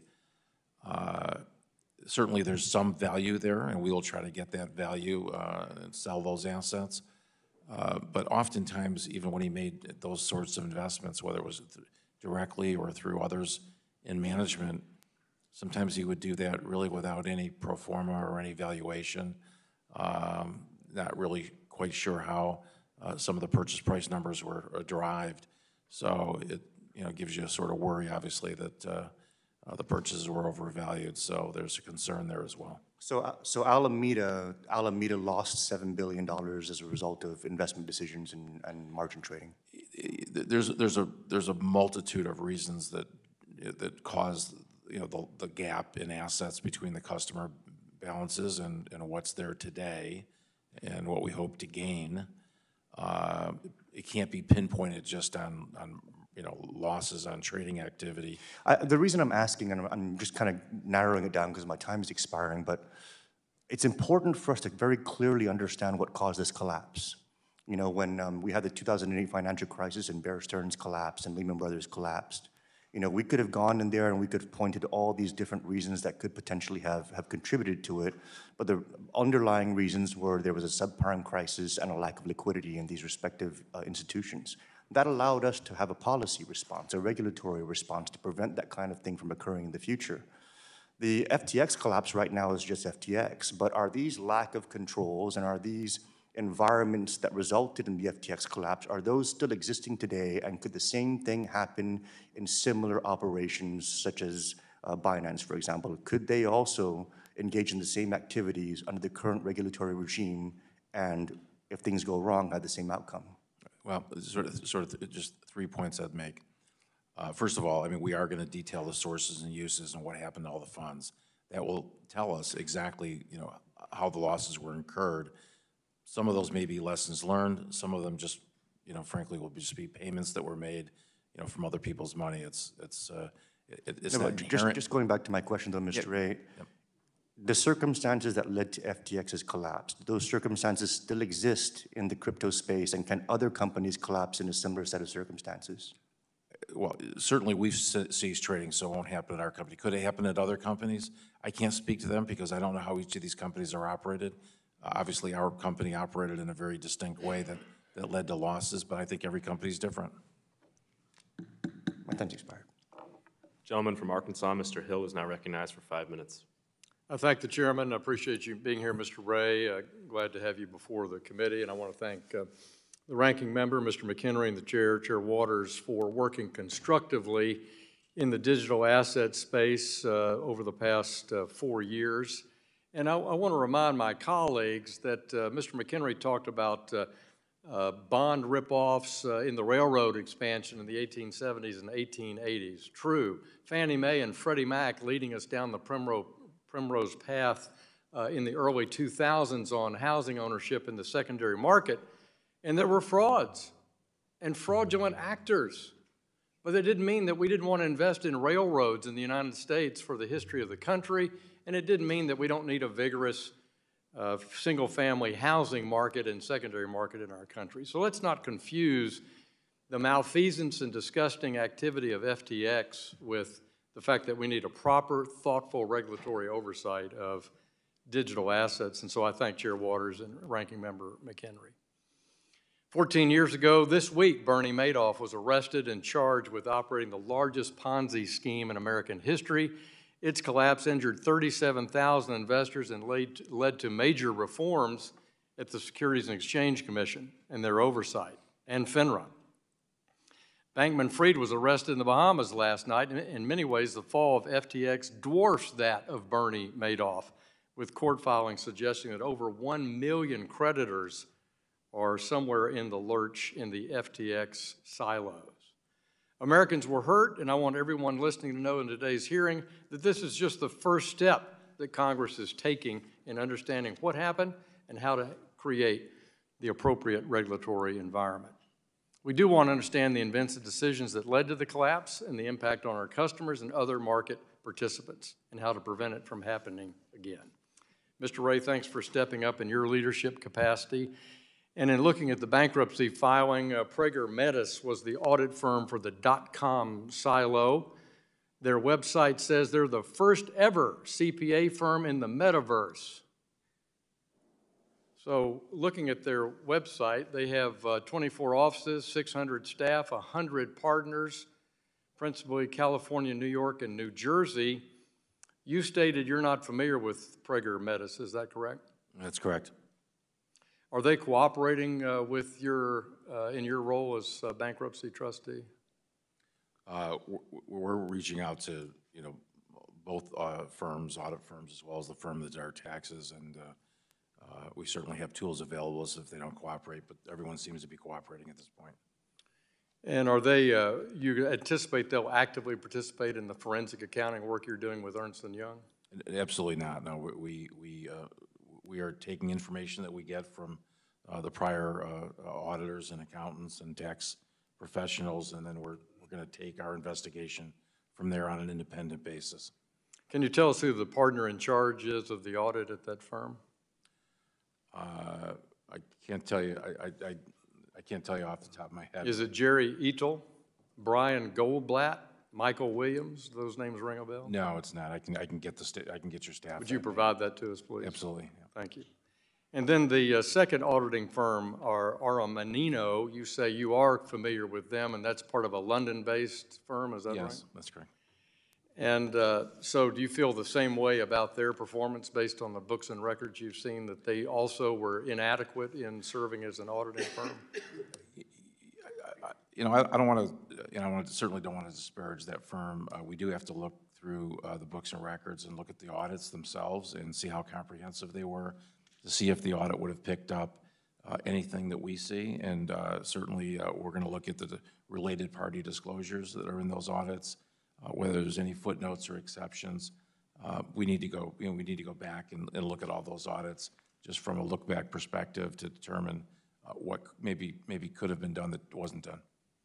Do you anticipate the United States being a creditor in these proceedings, either for tax purposes? It's premature to tell. I mean, we're certainly looking at that ourselves, and to the extent that we find any irregularities in the tax area, we'll certainly be notifying the IRS, but nothing we've seen at this point. But again, our investigation is so early. You state that the internal controls were the weakest that you've seen sort of in your experience, but FTX US and FTX.com, essentially there is no distinction between those. And so whether you were an international investor or a domestic investor, it's all the same pot. Is that fair to say? I mean, that is certainly our worry. I mean, there's a limited amount of U.S. customers in the .com exchange, but we are focused on, commingling, and we're worried that, that the silos weren't respected for purposes of the crypto assets. Gentleman's time has expired. The gentleman from Connecticut, Mr. Himes, who is also the chair of the Subcommittee on National Security, International Development, and Monetary Policy, is now recognized for 5 minutes. Thank you, Mr. Chairman, and thank you, Mr. Ray, for being here and for undertaking this remarkably complicated task. At the end of the day, our job here is to learn from the mistakes that were made, who made them, and what we can do going forward. Like it or not, we're moving into a crypto assets, crypto world, and we really do need to learn. This whole thing has the feeling of a Hollywood blockbuster. That's why the cameras are here, right? We've got a 30-year-old gazillionaire who raised billions of dollars, living in some condo with a bunch of young people, exotic products, tokens, and crypto assets. It feels to me, though, as I look through particularly the SDNY indictment unsealed this morning, that a lot of what we're seeing here is as old as the hills. It's wire fraud. It's misleading investors. It's commingling of funds. This is as old as the hills. There is something that I really do want to ask you about, though, which is a little different here. All the good work you've done with other companies, you were dealing with, by and large, money in banks or in other financial institutions. Here we've got tokens, which evidently were things of, quote, value, valued in some way or another, that were used as collateral, living in places called wallets, not in banks. So my question for you, that feels to me like what's exotic and different about this. How much more challenging is your job going to be because you're now operating in a world of tokens and wallets as opposed to dollars and banks? And what might, I know you're hesitant to get into regulatory questions, but what should we be thinking about, if nothing else, to help with more smooth unwindings of the inevitable bankruptcies that will occur in this industry moving forward? The principal issue that the company is facing in the crypto area, and it is from a technology perspective, it is different from the other bankruptcies because it is it's not a plane, not a boat. It's this crypto asset, and it has inherently some difficulties. The assets can be taken or lost. We have assets that are in what are called hot wallets, and those are in cold wallets. Hot wallets are very vulnerable to hacking. If you've done any looking on the internet, you'll find that hacking is almost ordinary course in this business sector. There are lots of vulnerability to the wallets. So this company, unfortunately, had a very, very challenging record here. For some, transfers, there was no pathway for it. Our keys aren't stored in a centralized location. We don't know where all of our wallets are. Passwords were sometimes kept in just plain text format. So this company was sort of uniquely positioned to fail. The lack of discipline on control of the wallets, their storage, the storage of passwords, allowing multiple users to set up accounts, almost created an environment where there was not a complete inventory of wallets. You can learn some lessons from that. I mean, you need to have more controls, more discipline, more centralized accounting functions, more oversight and management. That's not to say that things won't happen. The hacking might occur. Yeah, thanks, Mr. Ray. I have one more question, but I really appreciate that. We got to follow up on that because that's something for us to do. The other thing that I can't stop thinking about here is, again, 30-year-old gazillionaire, I get it, all sorts of attractive things.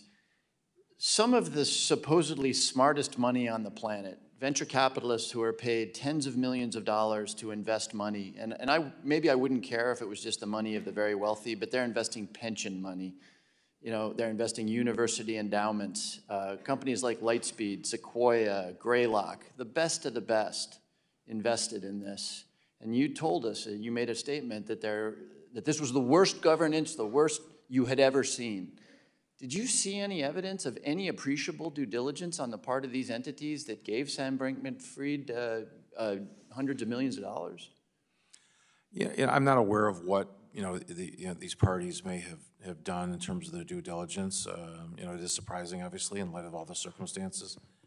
But I don't know what they did internally to verify these investments. So well, obviously, only they know that.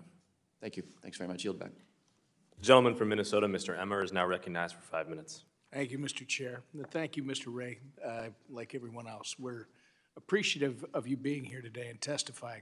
I'm going to start, for my part, with a series of quick questions that hopefully will assist this committee's investigation, and then I want to move on to some additional points, time permitting. Mr. Ray, there were over 100 corporate entities within FTX Group. Some had boards of directors and others did not.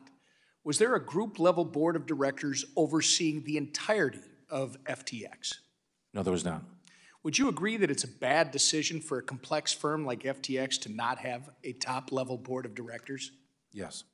Do you have concerns about the concentration of power in a small group of inexperienced individuals with no oversight? Yes.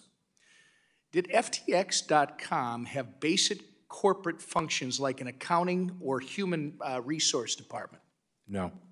Was there a legal department at FTX.com? Yes, there was. Was there a compliance department? There were people with titles. Fair enough. And thank you. Finally, to assist the committee's investigation, would you agree that a financial firm the size of FTX needs accounting, human resources, legal, compliance, and risk departments to help prevent something like this from happening? Absolutely. In early April 2022, FTX and IEX announced a strategic partnership. Last week, the Financial Times reported on Alameda's venture capital portfolio, which listed FTX Trading's $270 million investment into IEX as a, quote, acquisition. Did FTX Trading acquire IEX? And if not, what type of investment did FTX Trading make into IEX? I'd have to get back to the committee on that specific investment. I'm not sure that was completed. Can you provide us with some information on it? Absolutely. I can get back to you on the staff on that. We know that Chair Gensler had more meetings with FTX than anyone else in the crypto industry. We understand that what was being negotiated was a framework for digital asset exchange registration and token registration with the SEC that would benefit both parties. It would expand the SEC's jurisdiction in exchange for the SEC's preferential treatment of FTX over other industry participants. We understand there was a lot of activity to move this idea forward, including the circulation of draft short-form disclosures that would enable filers to get tokens listed on this newly formed bespoke exchange. Mr. Ray, I know you're handicapped with the information you currently have obtained, but Chair Gensler refuses to answer our questions or testify before this committee. Will you commit to sharing with this committee any internal documents you come across regarding communication between FTX and Mr. Gensler or others at the SEC? We'll fully cooperate, with the committee and the regulatory authorities with respect to our investigation. Again, specifically, I just want copies. This committee will want copies of those communications to the extent they exist. We can certainly work with your staff to get you what you need. Thank you. And Mr. Ray, I appreciate you mentioning your concerns in the beginning of my questioning about the concentration of power in a small group of individuals with no oversight. That is the exact problem that open and permissionless technology like crypto and blockchain solve. It solves for the problems of centralization. You stated in your testimony that you've never seen such a, quote, utter failure of corporate controls at every level of an organization, from the lack of financial statements to a complete failure of any internal controls or governance whatsoever, close quote. FTX had disastrous or even non-existent systems for accounting, audit, cash management, cybersecurity, human resources, risk management, and other unacceptable management practices that currently make your job to uncover the facts quite difficult. Fortunately, the immutable characteristics of public blockchains that some people would care not to understand in this committee allowed the crypto community to reveal Sam Bankman-Fried's fraud, and the on-chain public record will assist law enforcement moving forward.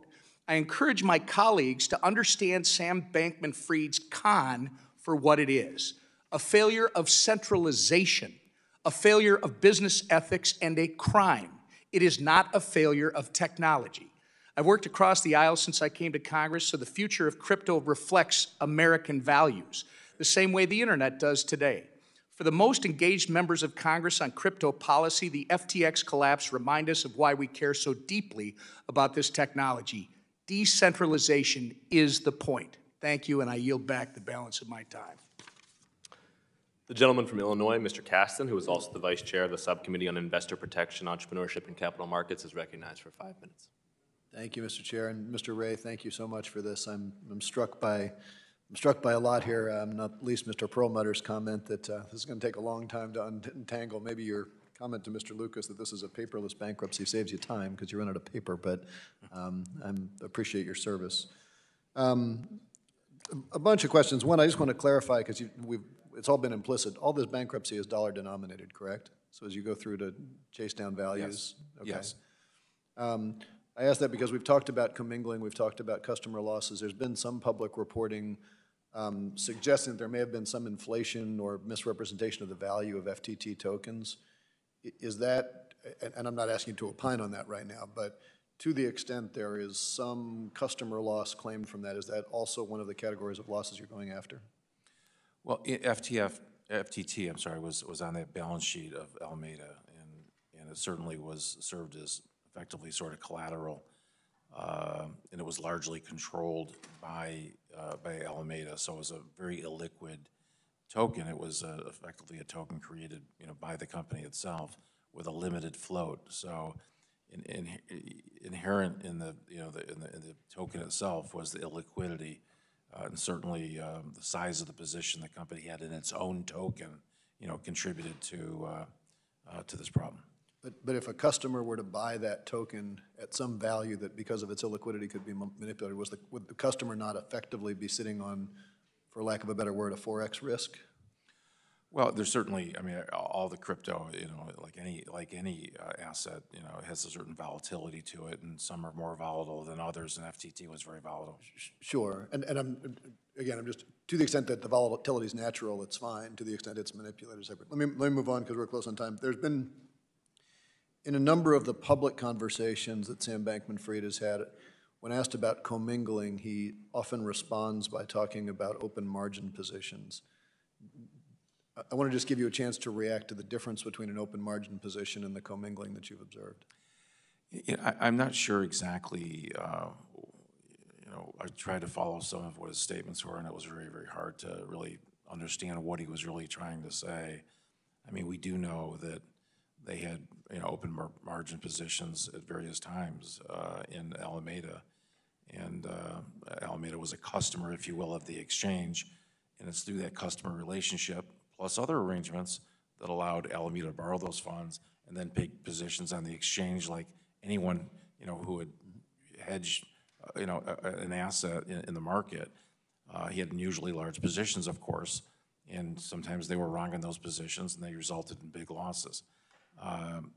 But ultimately, the commingling issue is the same in a different issue. He took the money from FTX to cover those positions, and ultimately, when customers went to get their money back from .com, there was a run on the bank. Okay. On November 12th, I guess just the second day or the first day you were there, yes, there was a hacker who stole some $477 million worth of tokens from FTX. there was a November 29th interview with Mr. Bankman-Fried with Tiffany Fong when he said he's narrowed it down to like 8 people, quote. Have you had any discussions with him? Do you have any sense of where, do you have any more visibility since November 12th on that hack? Have you had conversations with him about who those 8 people might be? Is that, what's your, it's $477 million. I've not had any conversations with him. We're relying on forensic and cybersecurity experts who are tracking the crypto. You know, there's an open, an open interface, so you can see, you can ultimately find where the crypto ends up. We've had law enforcement involved, so we're tracking it. I think we've got all the help we need in that front. Okay. As I get close on the end of my time here, so far it seems like most of the losses have been within these 4 silos, and I mean 2.7 million customers, whatever that means, is some exposure. Are you worried about any broader contagion? Are there broader contagion issues we should worry about as we, from our perspective here? I mean, certainly other bankruptcies of this scale have spilled into other sectors. Look, I think the industry, we've made a number of investments in the crypto sector. If you look at that portfolio of $5 billion, one of our major investments, top 20 investments were in the crypto sector. So it's a very trying time for the crypto sector, and what I worry about is the impairment to that portfolio of $5 billion, because obviously that's a recovery pool for our customers. Thank you. Yield back. The gentleman from New York, Mr. Zeldin, is now recognized for 5 minutes. Thank you. Mr. Ray, I know you referenced earlier that you had not yet read Sam Bankman-Fried's testimony that was prepared for today. I had a question that I wanted to ask, and I was going to read you something that he had included in his remarks. In late 2021, I believe that Alameda Research likely had a net asset value of substantially over $50 billion market to market. I believe that Alameda was likely leveraged long, perhaps about 1.1 times leverage. That is, it had corresponding assets for roughly 90% of its position, borrowing the remaining 10%. That was roughly 1/20th of the maximum leverage FT allowed and roughly 1/3 of the leverage assumed by the average FT margin trader. In early November 2022, over a 3-day period, the market value of assets that Alameda Research had held declined dramatically, I believe, by more than 50%. Have you yet seen any evidence of a market value drop in Alameda's assets before November 2022? We haven't gone back to trace, the actual, to compare his statements with what actually happened in the marketplace. I mean, clearly there was volatility and a huge market drop in crypto over that 12-month period. So it wouldn't surprise me that, his leverage numbers changed, perhaps even dramatically during that time period. I think the problem at the heart of this is that, his positions, the collateral he had behind that, he didn't have the same auto liquidation provision that a margin account would normally have. You usually can't lose, if it's structured properly, you shouldn't be able to lose more than your collateral. Otherwise, the position closes out and there's no harm. And the brokerage firm, isn't, if it's a brokerage account, for example, they wouldn't be short cash. They wouldn't have to go out to get the money from you. You close out the position. None of that existed with the Alameda positions. They had almost a complete ability to lose money beyond their collateral. Are you yet in a position to be able to describe, summarize the assets that Alameda had? We do have an inventory of the investments we made. That's pretty clear. We've got those in the hands of our investment bankers at Perella, and we're trying to understand those investments. Ultimately, we'll market those investments. You'll see this week that some of those investments will be put up for sale. The crypto assets, a little bit different. What's on the exchanges we can see. There's exchanges, about 24 exchanges across the world where we know we have crypto assets. They're in our name. We're securing those and are moving those into cold storage. We have, other positions in cold wallets and hot wallets. We've got visibility to that. The question really is, are there wallets that we don't know about? Certainly that is the potential, because the way this company was organized, there may be wallets that don't have our names, we don't know where they are, and that's going to be a difficult task ahead of us.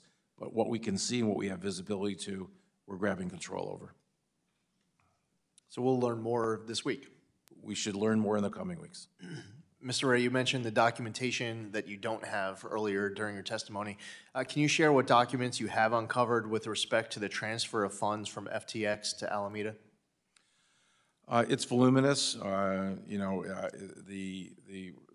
record keeping wasn't very clean in the company, but we should be able to trace the movement of crypto assets. I mean, inherently in the nature of the crypto, you should be able to see the movement and where it started and where it ended up.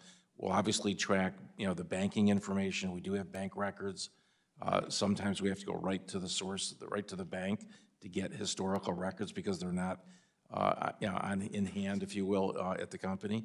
But one way or another, we'll get the banking records and we'll be able to trace the sources of cash, how that cash was utilized to buy assets.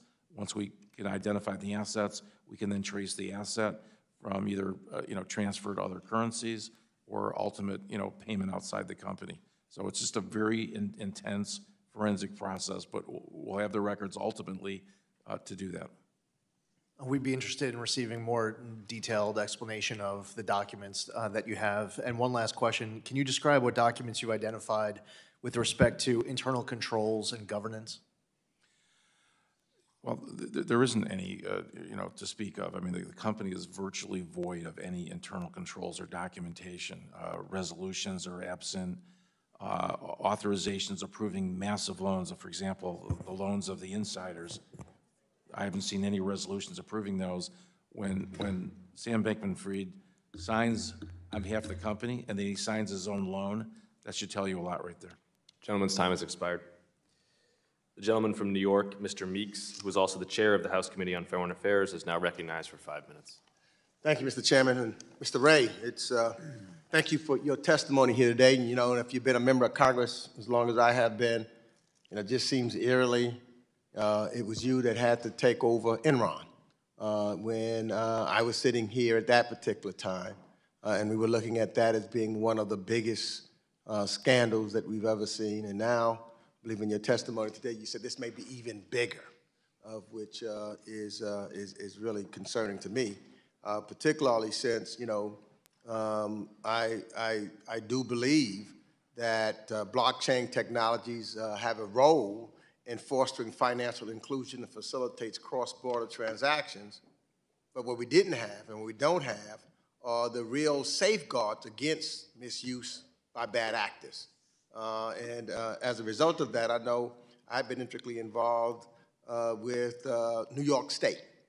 And New York State was one of the first nations to create a virtual currency license and supervisory framework. And so in your testimony, you were very frank about the total lack of internal controls in FTX and critical of their governance structure. So I guess my first question to you is, in your estimation, how much did the lack of a board of directors attribute to the failure of FTX? And do you believe there would have been an opportunity to change course if this defunct structure were identified early on? Yes, I do. I think the lack of an independent board was a critical aspect of the failure. And also in New York State, there are capitalization requirements for licensee holders to have highly liquid capital to ensure that financial integrity and to protect against outside shocks. Now, in this instance, how would a capital requirement have changed the outcome of the FTX failure? Yeah, I'm not a regulatory expert. I mean, what I've set forth in my testimony is that I think it's important for customer accounts to be segregated and for there to be transparency in what people can visualize in their account, and to have some strict rules relative to using customer assets. That's the extent of my my views about the regulatory scheme. I defer to others who are obviously more experienced on the regulatory side. That's one of the issues that we're trying to deal here is how do we get the appropriate and the proper regulation so that we can make sure that individuals are protected. For example, do you know and to what extent were U.S. persons trading on the FTX exchange?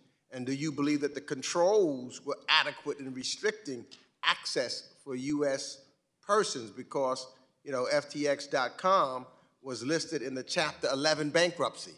And despite it being publicly reported that the U.S. subsidiary was a stronger position than its parent because of the narrowed offerings and oversights, there still seemed to be this direction toward U.S. Persons. So what do you think? Do you think that there should be, or the restricting access for U.S. persons or the controls were adequate? Well, certainly there was a limited number of people that invested on the .com, which was not the intended use of that exchange. How that happened, obviously, we'll have to investigate, and where the breakdown was, you know, internally in our controls that would have allowed that to happen. So I'd like, you know, at some point, I know you're not a regulatory expert, but, you know, to have a conversation with you about looking at some of the rules and the regulations that we put in place in the state of New York, because the debate that we have here at times is ceilings and floors and what would be appropriate to make sure that people are protected. You know, you've already stated that FTX's lack of internal controls is unlike anything that you've ever seen in your career, and obviously has had a devastating impact on people who have trusted FTX with their savings and investments. Now, I also chair the House Foreign Affairs Committee, and I'm also concerned that these internal failures could have led to sanction evasion and illegal transactions on FTX's platform at a time when sanctions compliance is critical for supporting countries like Ukraine and slowing down Putin's war machine. Have you and your team investigated these issues since taking the helm at FTX about anyone trying to avoid sanctions? Yeah, we're certainly investigating all the aspects of the failure, and as the coming weeks we'll learn more, and I think we'll certainly be willing to, you know, work with the committee to understand really what happened and share with you to the extent possible. Gentleman's time has expired.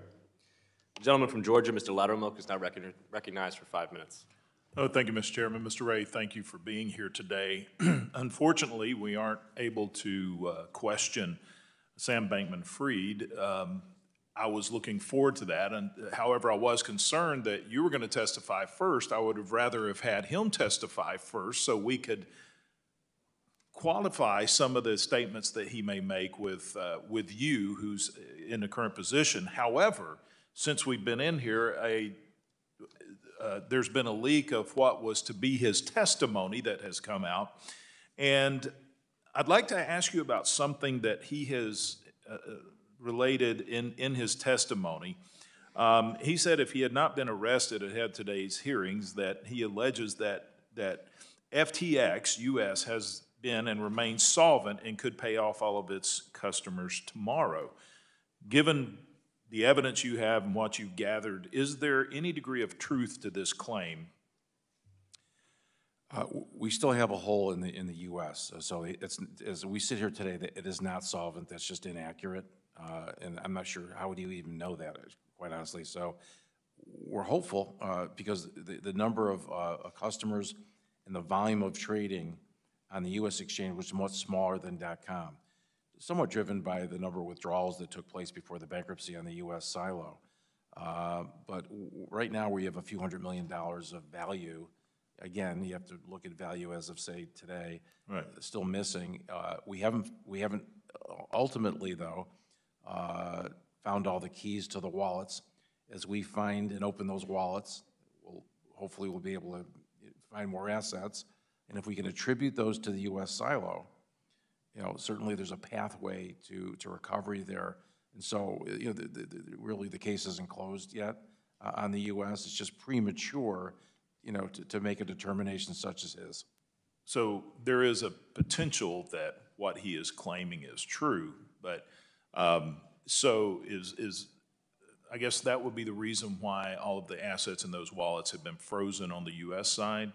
My follow-up question would be, if they are solvent, why would we freeze those? You know, and along with that, is there any evidence of commingling of funds between FTX.com, FTX US, or Alameda, or any of the three together? That's what we have. That's what we're looking at right now. I can't, give you a clear answer on that today. We're looking, when we open up all the wallets, we look where the source is from whence they came. We'll have an answer for you, but it's just much too early to tell you that. I appreciate that, but summarizing, there's not evidence right now that his statement would be true that FTX US is completely solvent. Well, clearly not. Okay.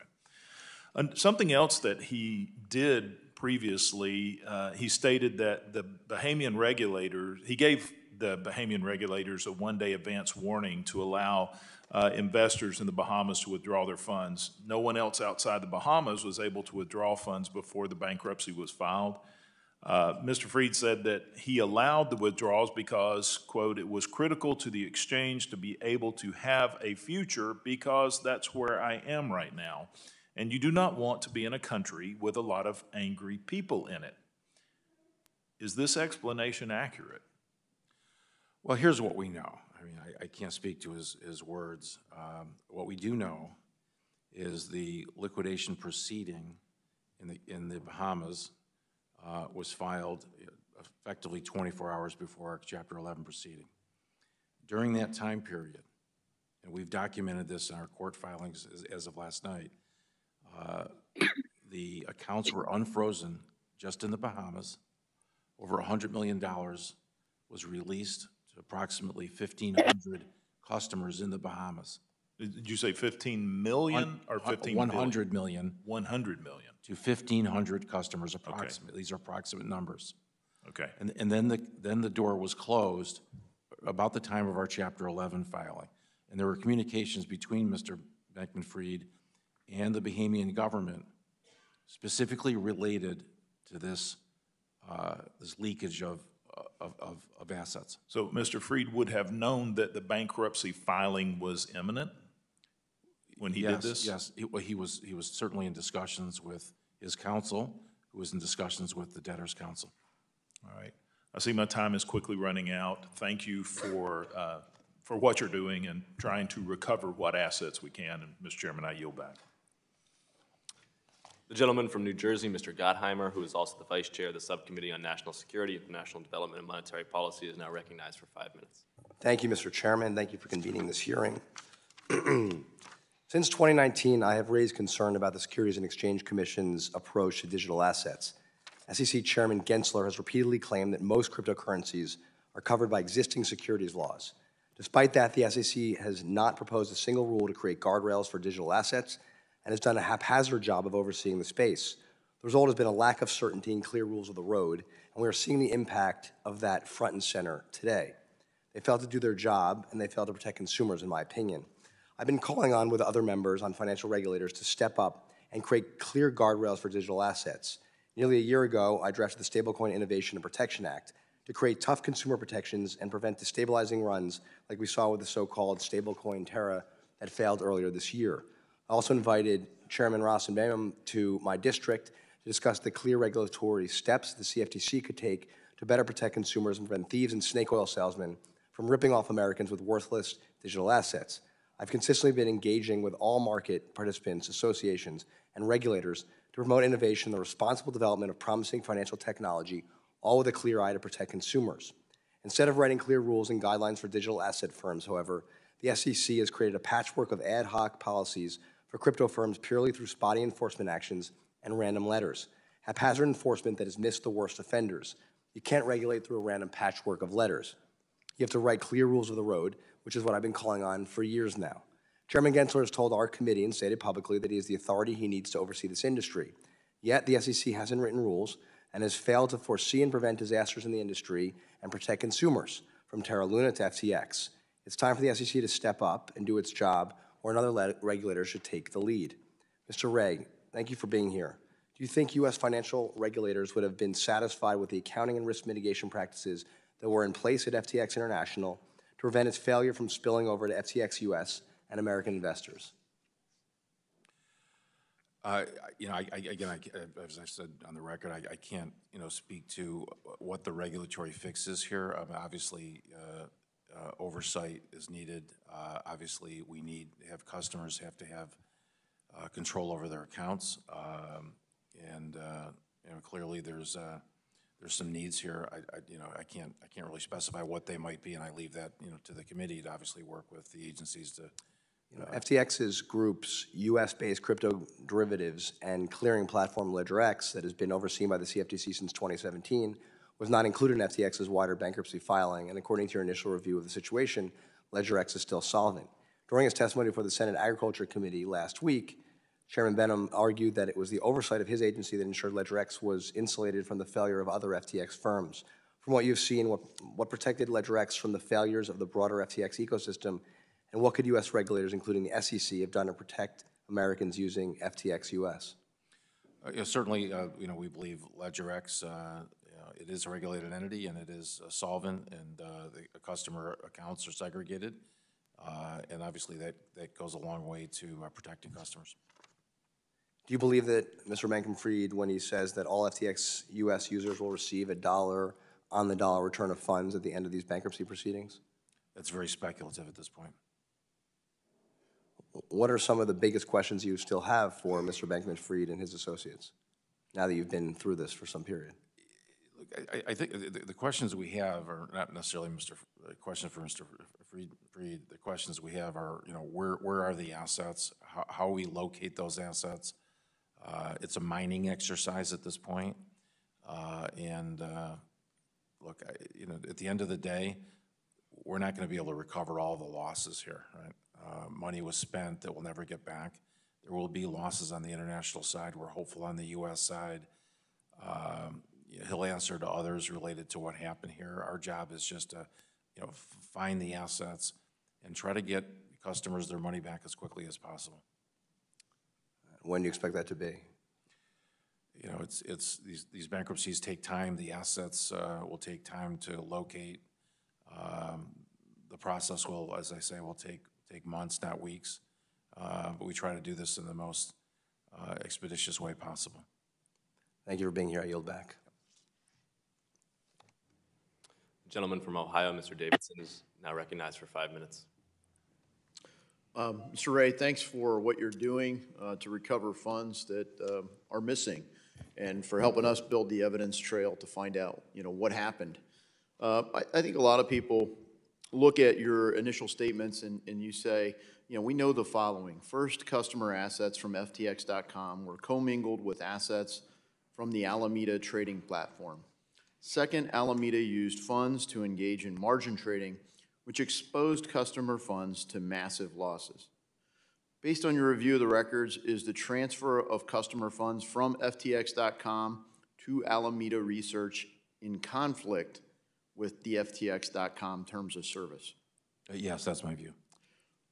Right, so they claim that they weren't supposed to be able to trade those funds, and clearly they traded those funds. I think that, you know, the difference in what you may be hearing is that, you know, unlike generally customer accounts, the Alameda account had no trading limitations. So, you know, virtually unlimited positions they could take. Right, so when customers deposited funds into their FTX accounts, where did the cash go? Well, sometimes the money wasn't deposited in the FTX account. It was sent to Alameda to begin with, so. So it was misdirected from the start, straight to Alameda.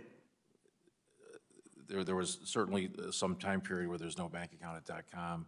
And then ultimately, you know, if you look at the structure of this, Alameda was essentially a customer on that .com exchange and effectively, you know, borrowed money from, or just transferred money from FTX customers to take its own positions on the Alameda hedge fund. Right, so at times it was just going straight to Alameda. At other times, did you uncover a path where there was some sort of settlement, like in stocks where there's T+2, where there was settlement back and forth between FTX and Alameda? Ultimately, when we look at this, I mean, there's going to be, you know, I'm sure thousands and thousands of trades, right? So we're going to have to go back and do a very detailed analysis about every single. But they didn't have a structured settlement framework at all in any of their software or accounting systems? It doesn't appear so, no. Okay, and have you ever done bankruptcies where you had to deal with custody of stocks? Yes. Yeah, so, you know, obviously there you settle, clearly you own shares or you don't own shares. You take custody of the shares normally after a 2-day settlement period. There's a netting period where firms that trade in these net out and settle the position at the end of the day. It doesn't seem any of this kind of thing existed for FTX. That's one of the findings. There was no reconciliation of the ledger on a day-to-day basis.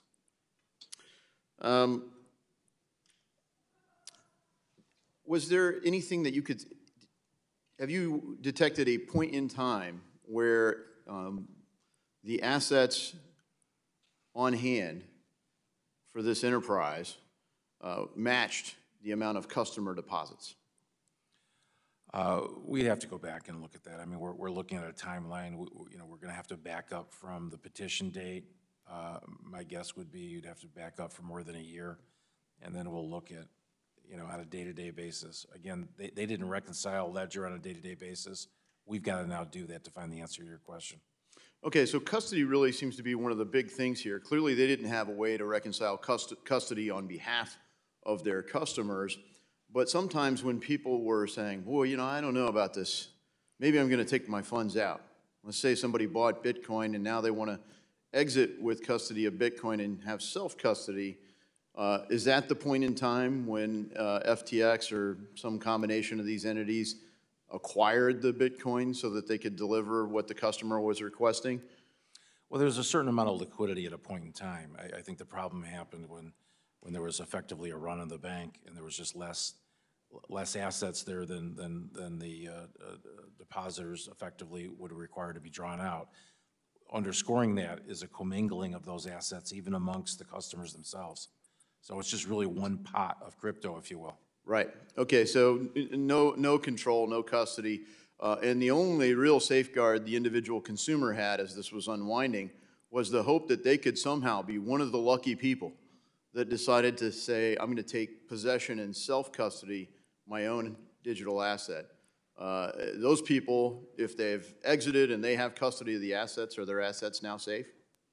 Well, you're exactly on point. I mean, if we could all be as lucky as the Bahamian customers who got the money out. All right, thank you. My time's expired. I yield. The gentlewoman from Massachusetts, Ms. Presley, who is also the vice chair of the Subcommittee on Consumer Protection and Financial Institutions, is now recognized for 5 minutes.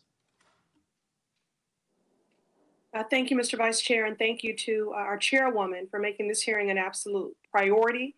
Due to the collapse of the cryptocurrency exchange FTX, over 1 million people have not been made whole, including consumers in my district, the Massachusetts 7th. Now, Mr. Ray, in a bankruptcy filing a few weeks ago, you stated, quote, "Never in my career have I seen such a complete failure of corporate controls and such a complete absence of trustworthy financial information as occurred here," end quote. So that we can continue to get a better sight line into this failure. Can you elaborate on the internal failures and the inadequate policies that occurred at FTX leading to the collapse? You know, it's virtually, you know, unlimited in terms of the lack of controls. No centralized records on banking, no daily reconciliations of crypto assets, silos where there's no insurance, inadequate insurance, no independent board, no safeguards that limit who controls an asset. So senior management literally could get access to any of the accounts in any of the silos.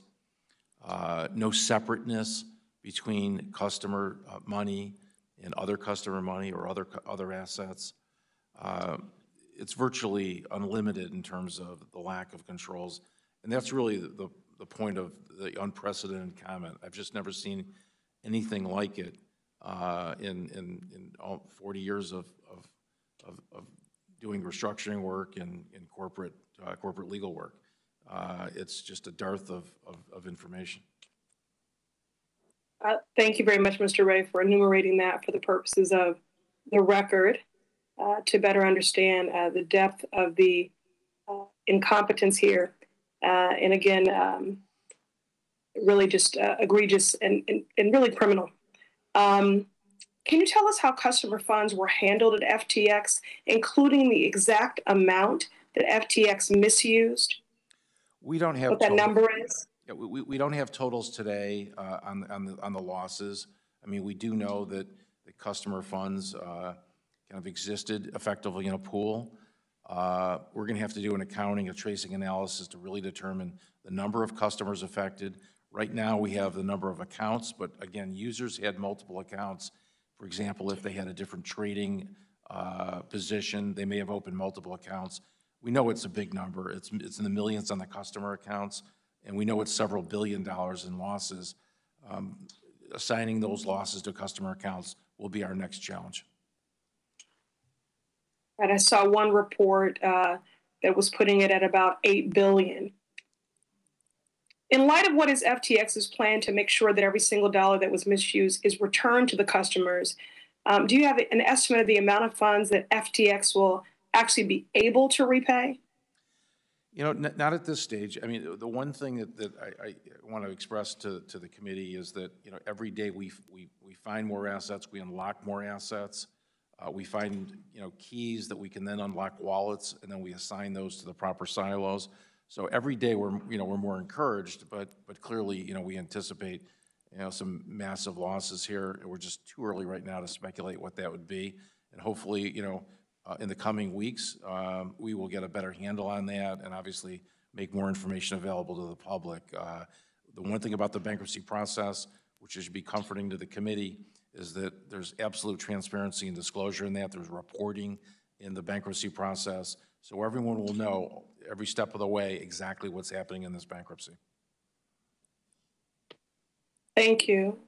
Without question, this collapse has been devastating to people across the globe, my constituents in the Mass 7th included, which is why it really is essential that we understand the anatomy of this collapse so that we can not only ensure that they are made whole, that we are mitigating the damage caused here, maximizing the value that is returned to customers, but that we ensure with stringent regulations and procedures in place that this does not happen in the future.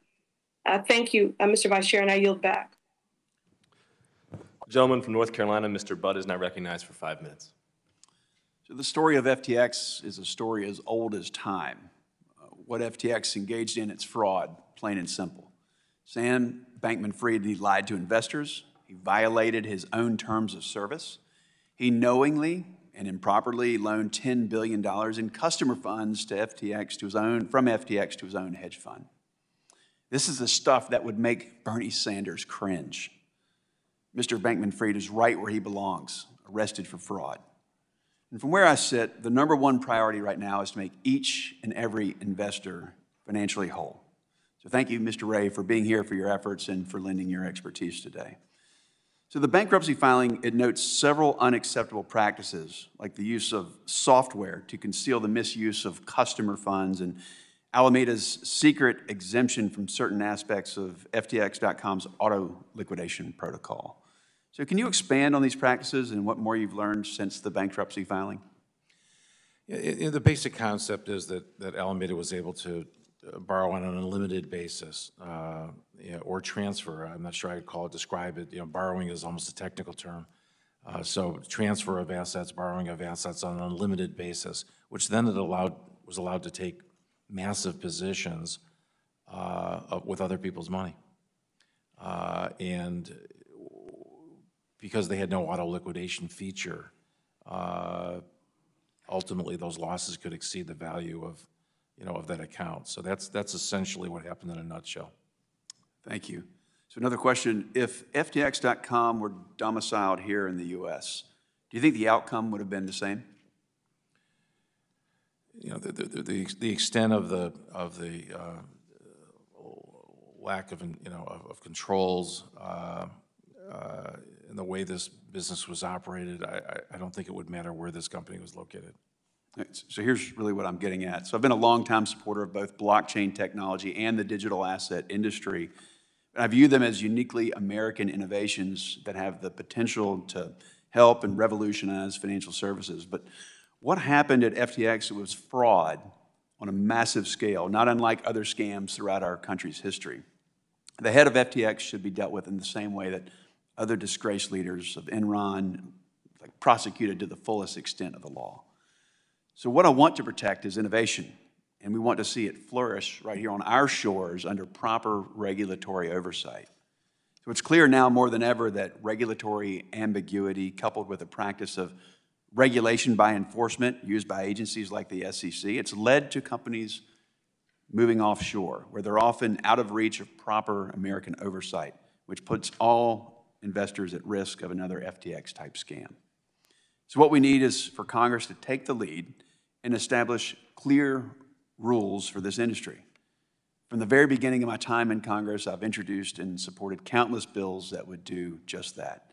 And it's my hope that we can finally work together to establish these rules to protect U.S. investors and the future of American innovation. Thank you. I yield back.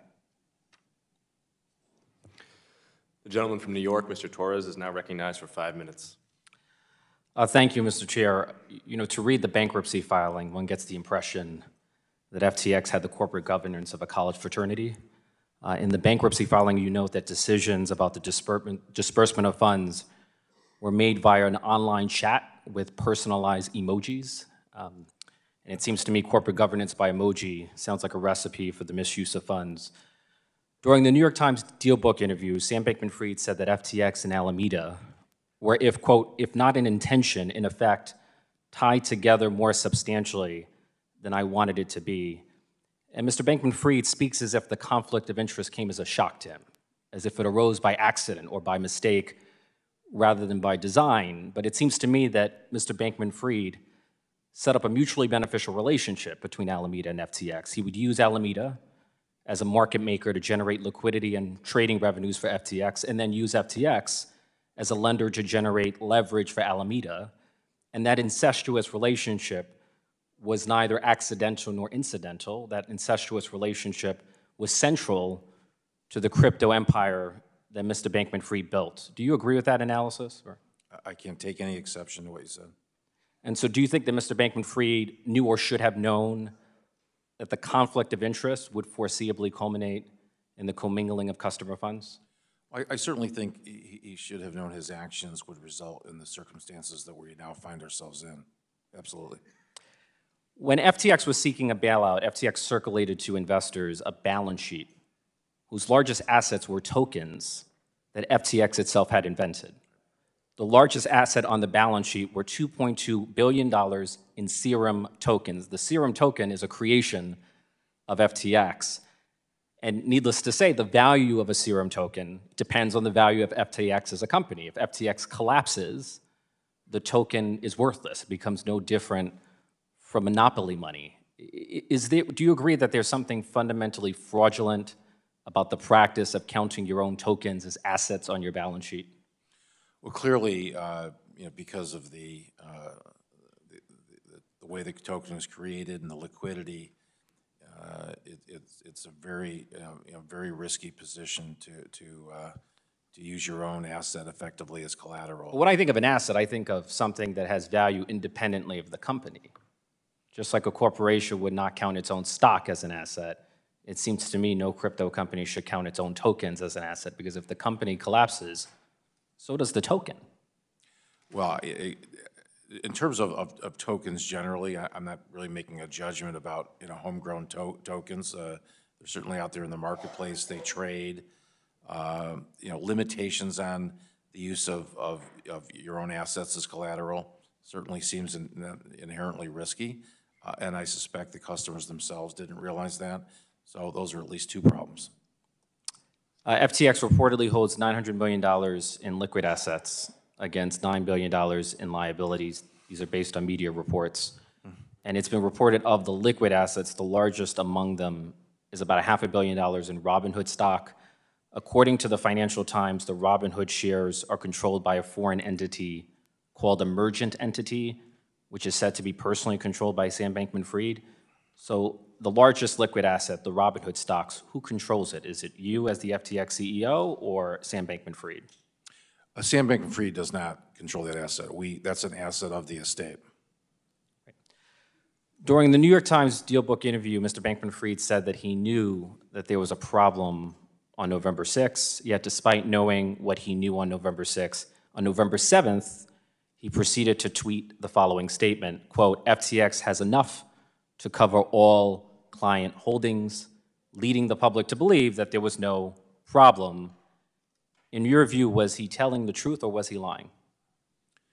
Again, I can't, I don't want to give the dignity to his comments. You know, he also said that he had $10 billion to invest in the company that day, so. Well, let me ask the question differently. At that time when he sent out the tweet, leading the public to believe that we have enough to cover all client holdings, did FTX actually have enough liquidity, enough assets to cover their liabilities? Absolutely not. So that statement was false? Yes. Okay.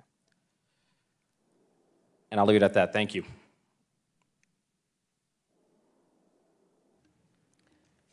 The gentleman from Ohio, Mr. Gonzalez, is now recognized for 5 minutes.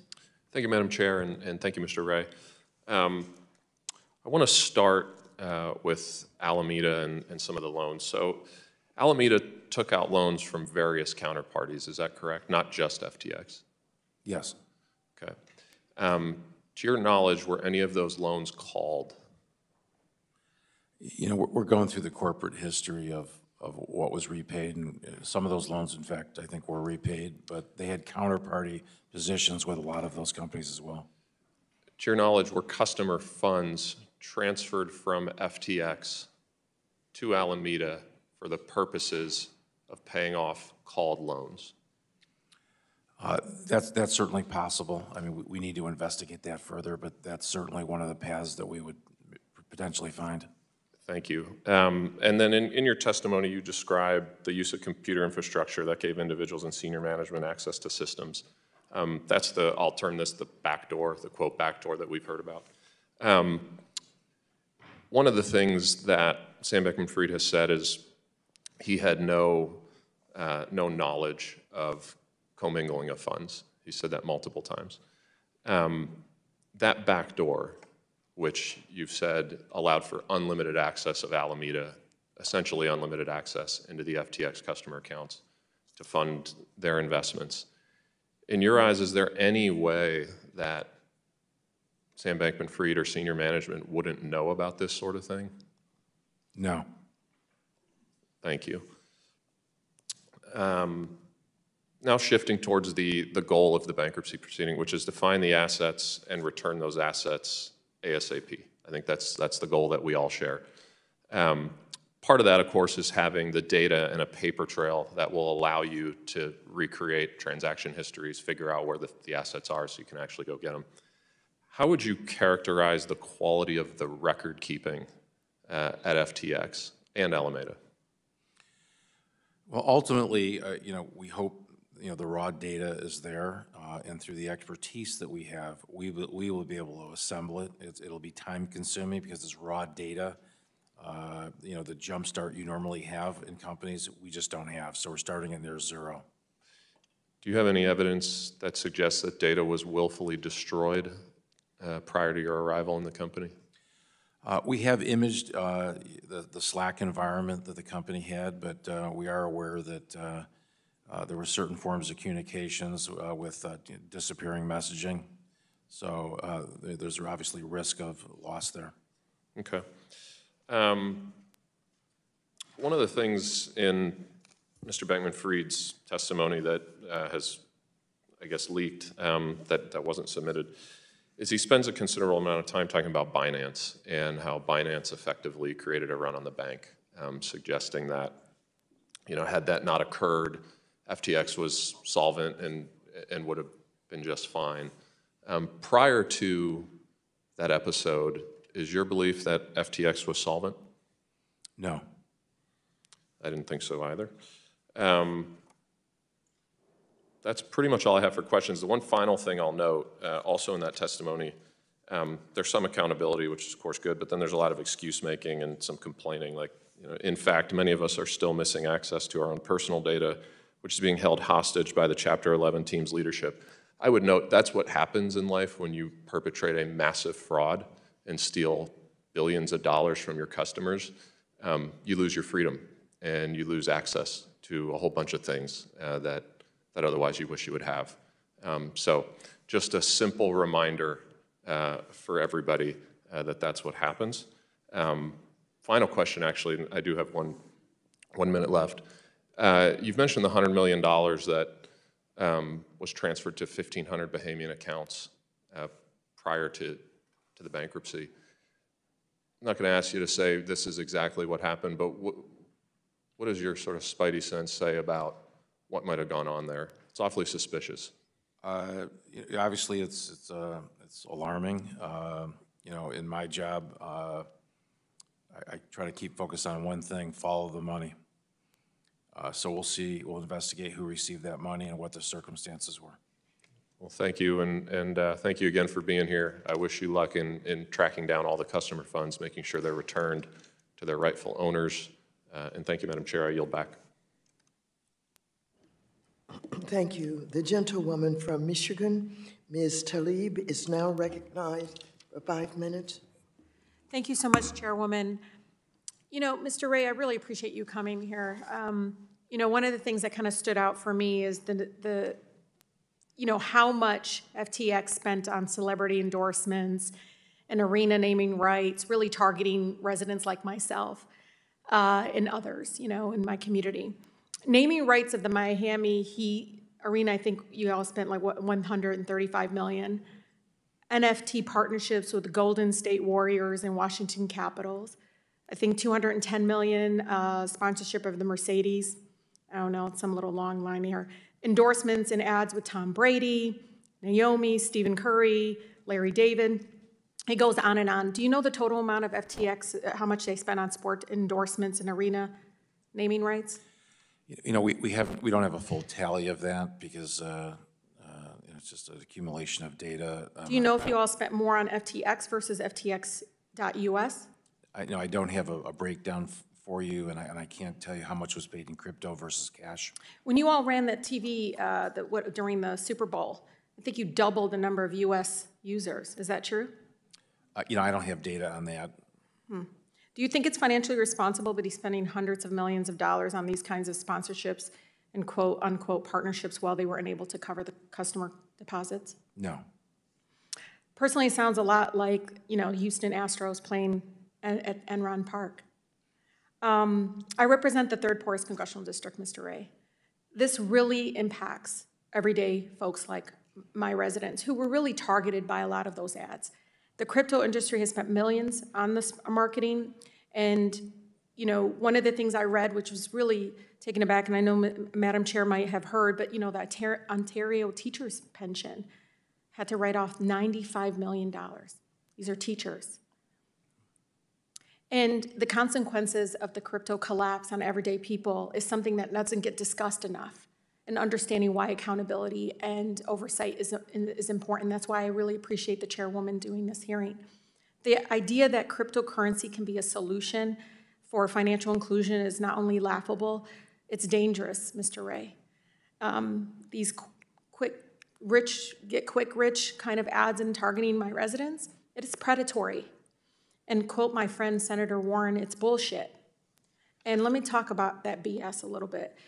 The role of exchange tokens in the crypto industry's business model, it's reported that Media held billions in, you know, illiquid FTT, and then FTTX's own exchange token.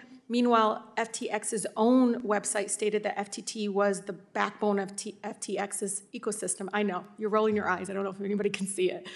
But the price of FTT traded in the high 70s over the summer. But by the start of November, it hovered, I think, around $20, and then the collapse in value triggered a so-called bank run-like situation. And then right now, FTT is, I think, valued at just over $1 per token. Is that correct? That's correct. Clearly, FTX had an interest in inflating the value of their own token and it seems in hindsight that FTX was being propped up by monopoly money. Is that correct? There may be a pattern there, yes. Mr. Ray, have you discussed in length how FTX.com is siloed from FTX.us and FTX.us users? Well, structurally they are. They do share a common environment, the AWS system.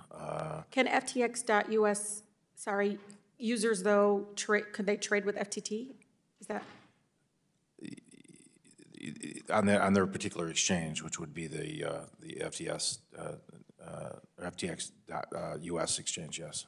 So can you describe how FTT's collapse and value has affected FTX.US silo and how it's affected US customers' residents' ability to recover their funds?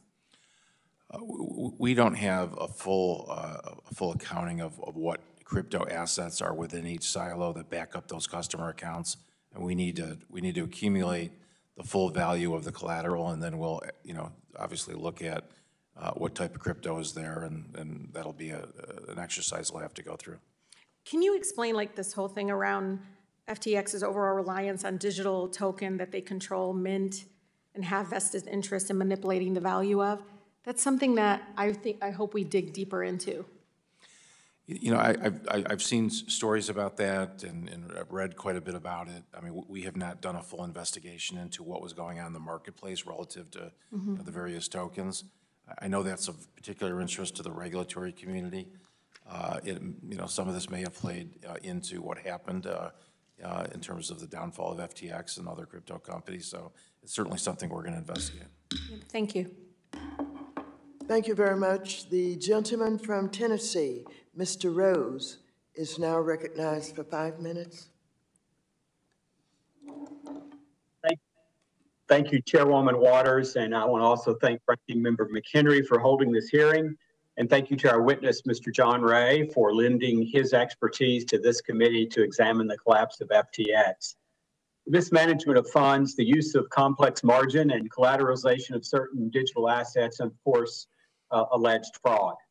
The timing of the events of the last 12 hours is certainly interesting. As a recovering attorney, it makes me wonder why a prosecutor wouldn't want to potentially add lying to Congress to accompany the list of charges against Mr. Bankman-Fried. It also makes me wonder why the SEC waited until today to file its own charges. Frankly, Chair Gensler has failed at his job, and worst of all, he has failed to protect investors, which is one of the key components of the SEC's tripartite mission. Similarly, while he has been asleep at the wheel, the Democratic majority has failed to have him to testify before this committee for over 14 months, which I believe is a disservice to investors. I hope that in a few weeks that we in the new Republican majority will finally start to hold the Biden administration accountable for their failures. Now, I see my time is limited, so I will dive right into my questions. Mr. Ray, it is my understanding that FTX and Alameda hold a number of digital assets, including more than 30 billion of Tether USDT. Can you describe the efforts that you're taking to ensure that unwinding FTX in the bankruptcy proceeding won't cause unnecessary negative impacts to these digital asset markets? At this stage, what we're doing is sequestering those assets into cold storage and securing those. We have not embarked on any sort of liquidation process related to those crypto assets.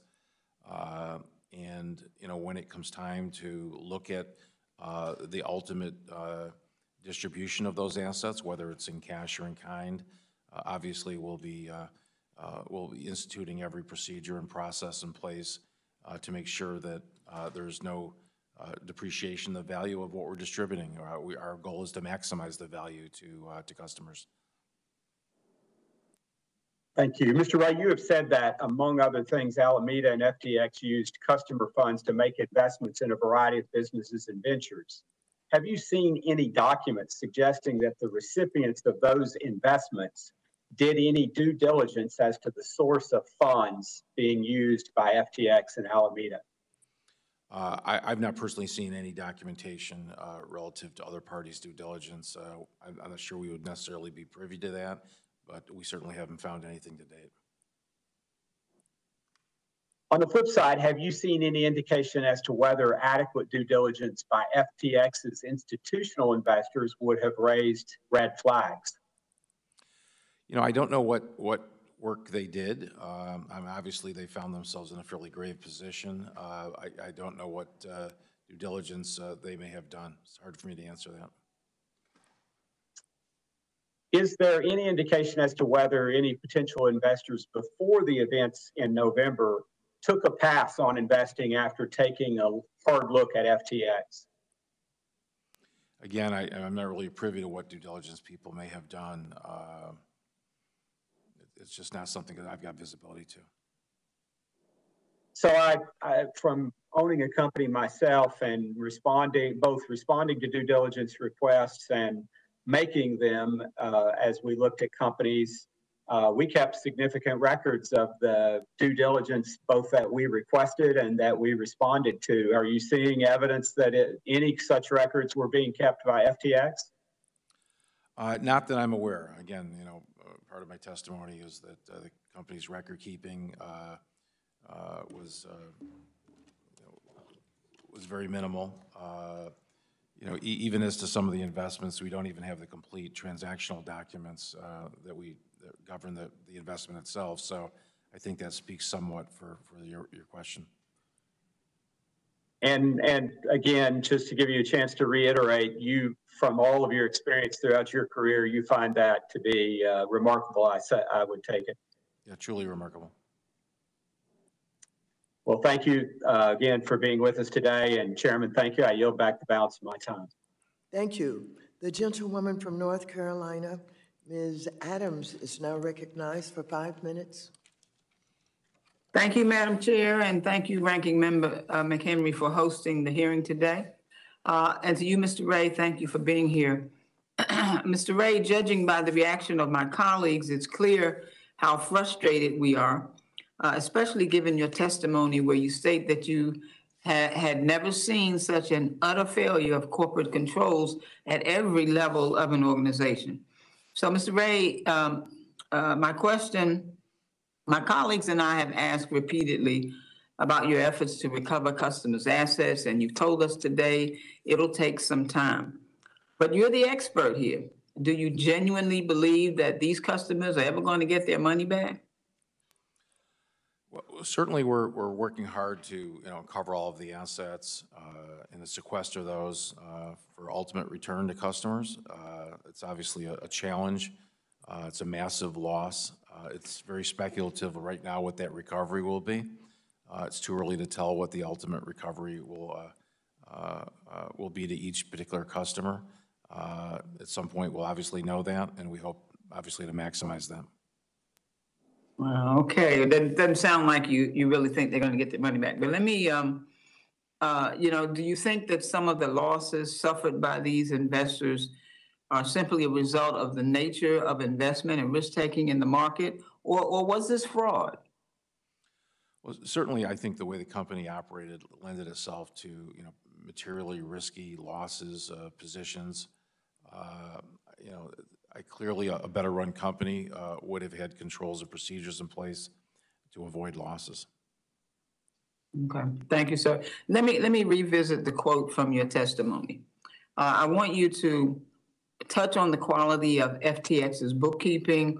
Was there a discrepancy between what it disclosed to its investors versus what was going on in the company internally? And can you provide an update on your efforts to fill those gaps?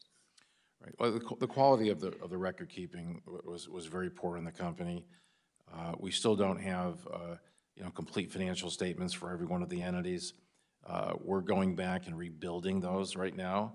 Our process is to have a beginning entry with our assets and cash and our liabilities, and we'll do that on an entity by entity basis.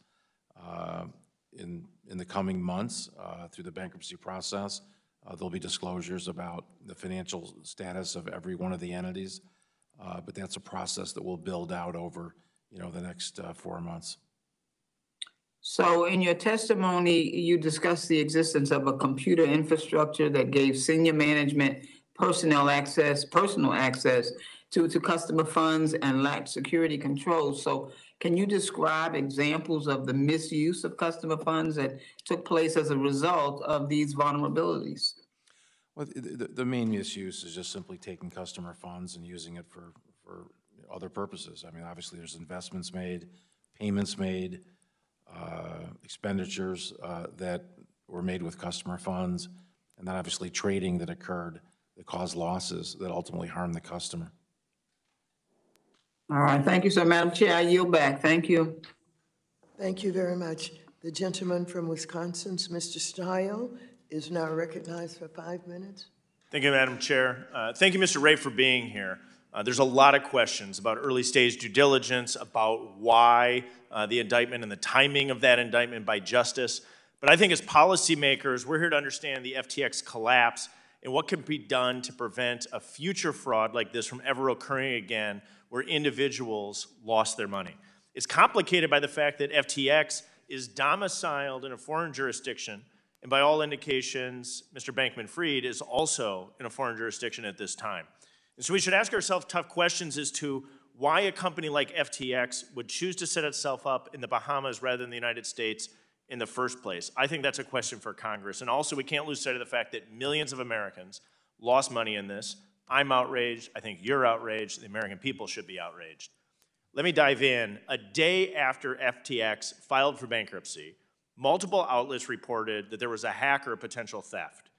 You have stated unauthorized access to certain assets occurred and that the company was in touch with law enforcement officials and regulators. Have you determined whether, in fact, assets were moved out after the bankruptcy?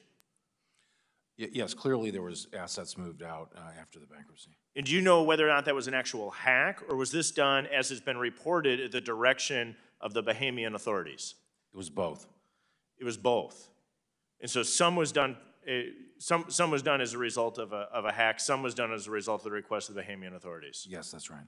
And do you have indication as to why the Bahamian authorities made that request? Well, it wasn't a request. They just took it. The Bahamian authorities took the funds that were at FTX yes. through their own action. Was no action required by FTX employees? Maybe you could provide just a little color. They were aided by the ex-employees, yes. They were aided by former employees yes, of FTX. Yes, Mr. Wang and Mr. Fried. Is it in the eyes of the Bahamian authorities, did this to protect clients and creditors? What was the do you have insight into the motivation behind this action? Unlike the Chapter 11 process, there's no transparency in the process in the Bahamians, and we've repeatedly asked them for clarity about what they've been doing, and we've been shut down on that. So from you've requested insight as to why this was done from the Bahamian authorities, and the Bahamian authorities, their reply to you was that they did not reply, or they replied and it was unsatisfactory? They put out statements that it was in the interest of Bahamian creditors, although our view is that it violated the automatic stay in bankruptcy. And so you have questions that still remain unanswered by the Bahamian authorities that would shed additional light into your investigation if that information was provided? Yes.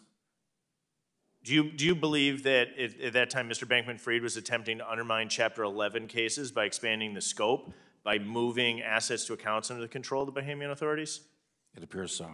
So it appears that he may be working to undermine the scope of federal bankruptcy, U.S. federal bankruptcy law. That's what it appears, yes. And so then do you still believe that the Chapter 15 case should be consolidated in the Delaware Bankruptcy Court? No, I do not think so. What do you think should be, what do you think would be the best course of action? They have a liquidation proceeding relative to FTS Digital Markets. They filed that proceeding there. That is their proceeding. We think the Chapter 11 process is the only open, transparent process that gives visibility to customers of what happened and when they're going to get their money and how they're going to get their money. The process in the Bahamian Islands is not a transparent process. We have opened up the ability to share everything that we have with the Bahamian government, similar to how we share with other liquidators around the world. Not only in this case, in other cases, it's meant to be a very cooperative situation. The pushback that we've gotten is sort of extraordinary in the context of bankruptcy. It raises questions. It seems irregular to me. There's lots of questions on our part, and obviously we're investigating it. I appreciate your candor on that point. I think that's a really important point that we look at. And again, one of my concerns is we look at overall crypto policy, shifting away from this specific bankruptcy, is that we have a large number of crypto companies that have chosen to domicile outside the United States rather than inside the United States, and a lack of a regulatory framework inside the United States. My concern is that's moving people to be offshore. And when they're offshore, when a fraud like this occurs, it's to the detriment of Americans who've placed their money in trust of a company like FTX. I appreciate you being here, cognizant of my time. I yield back.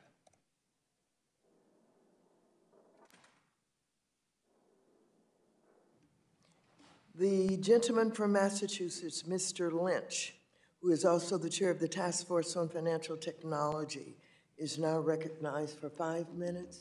Thank you, Madam Chair.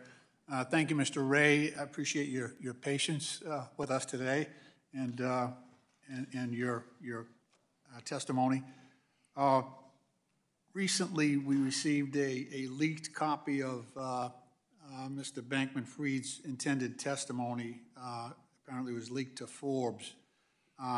Basically, he continues to allege that this was all an accident, that was unintentional on his part, that he was unaware of his company's, various companies' activities.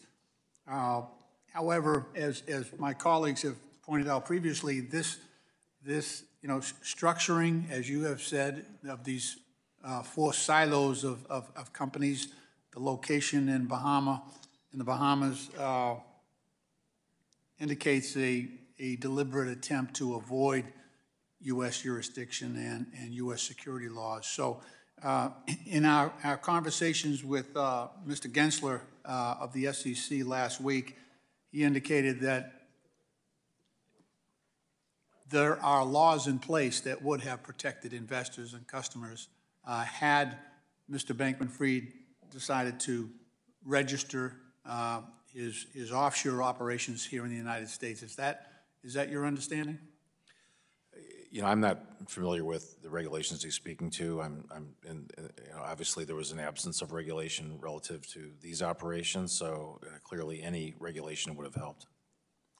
The Southern District of New York also unsealed its criminal indictment this morning, which alleges that Mr. Bankman-Fried lied to investors. He now faces about 8 counts, including wire fraud on customers and lenders and conspiring to defraud the U.S. and violate campaign finance laws. Do you have any information that would countervail those charges? Is there anything that you've seen in the way that Mr. Bankman-Fried structured this company, or in any way that he tried to comply with U.S. securities law in your investigation so far? We've certainly made all of our information available to the regulators and the enforcement agencies, and obviously they're seeing what we're seeing. What I'm trying to get at is that while Mr. Bankman-Fried continues to say this was an accident, it appears to me at every step of the way that his acts were intentional, they were willful, and these were conscious decisions made by him in structuring his company as he did. I don't know what his intent was. I certainly know what the results were, and they're disastrous, obviously, for customers. I realize that only, well, at least so far, the reports say that only about 2% of the people defrauded in this, in the FTX collapse, were from the United States. Is that correct? You know, I don't know how they're calculating that number. Is that on a customer basis, a value basis? It's hard to comment on it. We do know that the U.S. investors were on the U.S. exchange, and the relative losses there are a fraction. But it's too early to tell exactly how much those losses are in either silo.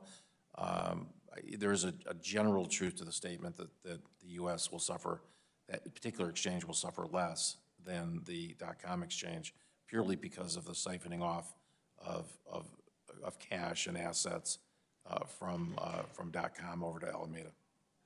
There also seem to be, despite the structural differences between these different operations, FTX.com, FTX US, there is, without a doubt, a barrage of advertisements, endorsements, especially in the minority communities where Bankman-Fried admitted that he was trying to supposedly bank the unbanked with access to FTX. Is that how the U.S. citizens were sort of swept up into this? Do you have any indication that that was the process? They do heavily. There's a lot of hype around crypto. There were, hundreds of millions of dollars were spent on advertising to U.S. citizens on FTX. I'm just wondering if that was what drew some of these victims into this disaster. I don't have a professional view of that. I think your own observations will guide you there. Okay. Well, my time has expired. Madam Chair, I yield back. Thank you. Thank you. The gentlewoman from Pennsylvania, Ms. Dean, is now recognized for 5 minutes. Thank you, Madam Chair, and thank you to the ranking member for hosting this important hearing at an extraordinary time in the cause of this case.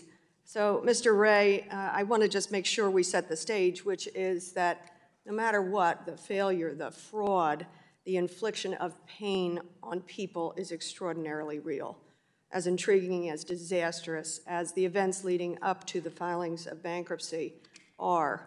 And of course, you have the task of trying to recapture the assets and protect them and transparently convey them back to folks as best as possible. So all that is outrageous. I'd like to focus my time a little bit on what happened on the 11th and the 12th of November. You say in your testimony, I'm going to cite both your testimony and the declaration of the filing yesterday in court, that you accepted the position of Chief Executive Officer for FTX Group in the early morning hours of November the 11th and quickly realized bankruptcy filing was necessary, which began that day. You also say that as the cases were filed, debtors and their representatives worked tirelessly through the night to secure assets. You then go on in this yesterday's pleading, trying to block what the other liquidator was trying to do, to say that during this period, on the 11th and the 12th, as best I can build this, information emerged that debtor systems and assets were accessed from at least 2 sources. What are those 2 sources? There was two situations going on. One is there was a hacking by a third party. We are tracing that hacking, using our own cyber teams, plus we're being assisted by the government in tracking the ultimate, location of those crypto assets. And the other thing that happened at the same time was that, aided with resources of our former management, the Bahamian government took control of certain crypto assets. The Bahamian Commission. Yes. Instructed Misters Bankman-Fried and Wang to mint, what does that mean, to mint a substantial number of new tokens and transfer hundreds of millions of dollars worth of these new tokens to cold storage for their benefit. So what that refers to is that it's mentioning the FTT, which is a coin created by the company. It could literally be minted. You could create new money with it. And so in that process, FTT was transferred to the Bahamian authorities. To the tune of how much money? Approximately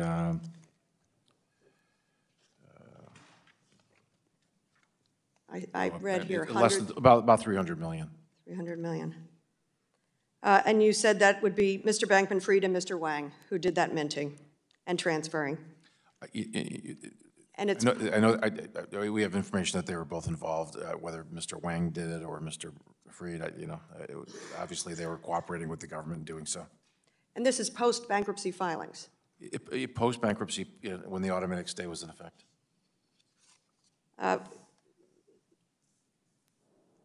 That kind of wrongdoing, for somebody of your expertise, how is it that the walls were not secure?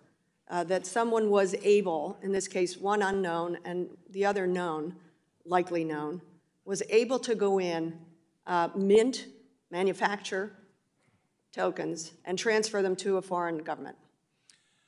It really goes back to the control of the company and its assets in the hands of a few people, in this case, wrongdoers.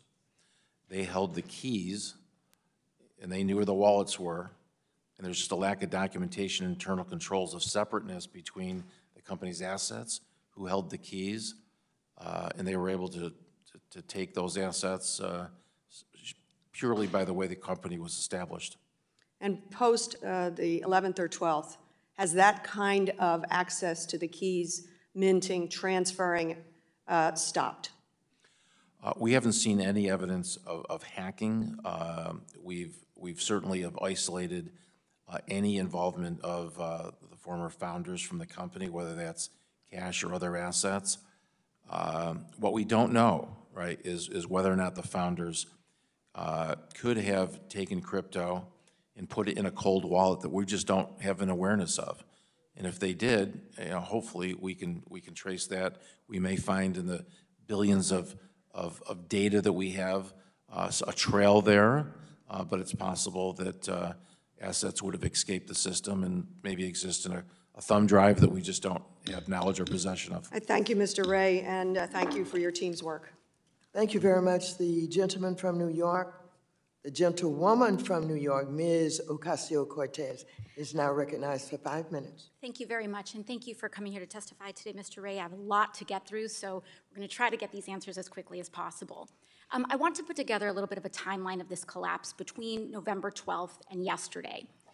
On November 2nd, we have CoinDesk leaking these balance sheets. On the 8th, Binance signs a non-binding letter to acquire FTX, and Bankman-Fried freezes or pauses withdrawals from FTX. I would like to submit to the record your declaration to the U.S. Bankruptcy Court, or FTX's declaration to the U.S.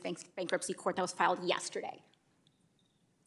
Now, on November 9th, the day after those assets were frozen, Binance announced it would not go through with the purchase, and according to this filing, the same day, Bankman-Fried emailed the Bahamian Attorney General with an offer. That offer stated that he would offer to unfreeze withdrawals just for Bahamian customers on FTX, quote, so they can tomorrow fully withdraw all their assets. Correct. Is that correct? Yes. Now, on November 10th, FTX DM, the next day, was placed into a foreign provisional liquidation in the Bahamas, correct? Correct. The next morning. Now, after that, Bankman-Fried then made good on his offer, on his previous day's offer, in that email to the Bahamian AG, opening withdrawals just in the Bahamas for a period of 25.5 hours. Is that correct? Correct. Now, during that period, $100 million was withdrawn in the Bahamas from FTX by 1,500 individuals, correct? Correct. And this was the day before you were set to take over. So he was still in control. This was like right before he was supposed to hand this off. Now, I think what we have here is that, or rather afterwards, on November 12th, we have what Congresswoman Dean was just asking about with this additional minting, these questions around this additional minting.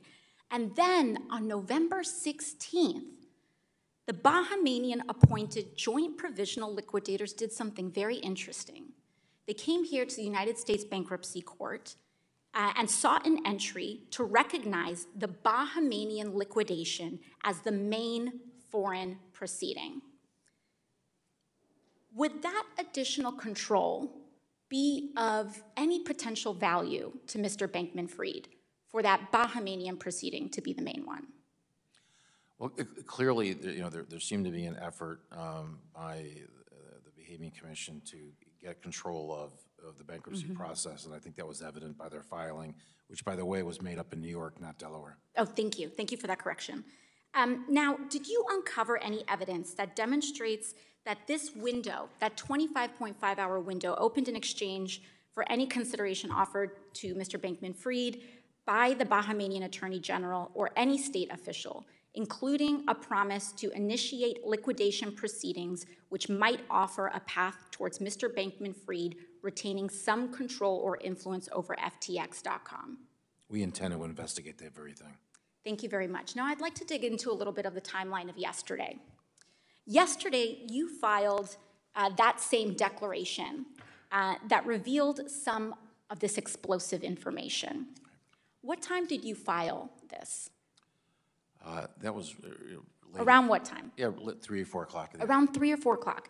Now, when you file this information, that requires, that essentially discloses that you are sharing this information, and it discloses that to opposing counsel, correct? Yes, we docket it, and the world knows about it.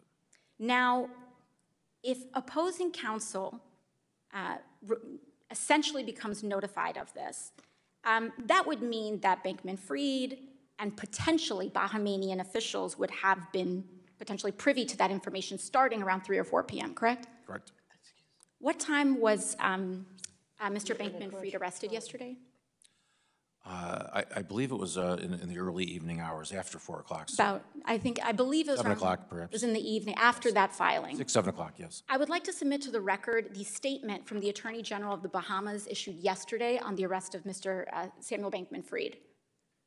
And after submitting that to the record, I would like to note that in this statement, they stated at such time as a formal request for extradition is made, presumably by the Southern District of New York, but they do not state when that request for extradition was made. Do you believe that information is important for us to understand in order to piece together a timeline, Mr. Ray? Yes, sir. I certainly don't have that full timeline, and that's something that we look forward to learning. Thank you very much. Thank you. The gentlewoman from Texas, Ms. Garcia, who is also the Vice Chair of the Subcommittee on Diversity and Inclusion, is now recognized for 5 minutes. Thank you, Madam Chair, and thank you, Mr. Ray, and thank you for your patience today as we come towards the end of this hearing. Let me just say that I was one city controller of Houston, and under me was the city auditor, so I've done a lot of audits, overseen a lot of audits, and this has got to be one of the most ridiculous, loosely goosey operation I've ever seen. I wouldn't be surprised if you come back and tell us you found money under somebody's mattress, because it seems like there was a total lack of controls, total lack of transparency, total lack of any accountability. And it's much like an onion that every time you peel a layer, it gets a little smellier and uglier. So I know we need to stay tuned. I wanted to also go over a little quick timeline following up on my colleagues' questions. And FTX International was founded before FTX US, correct?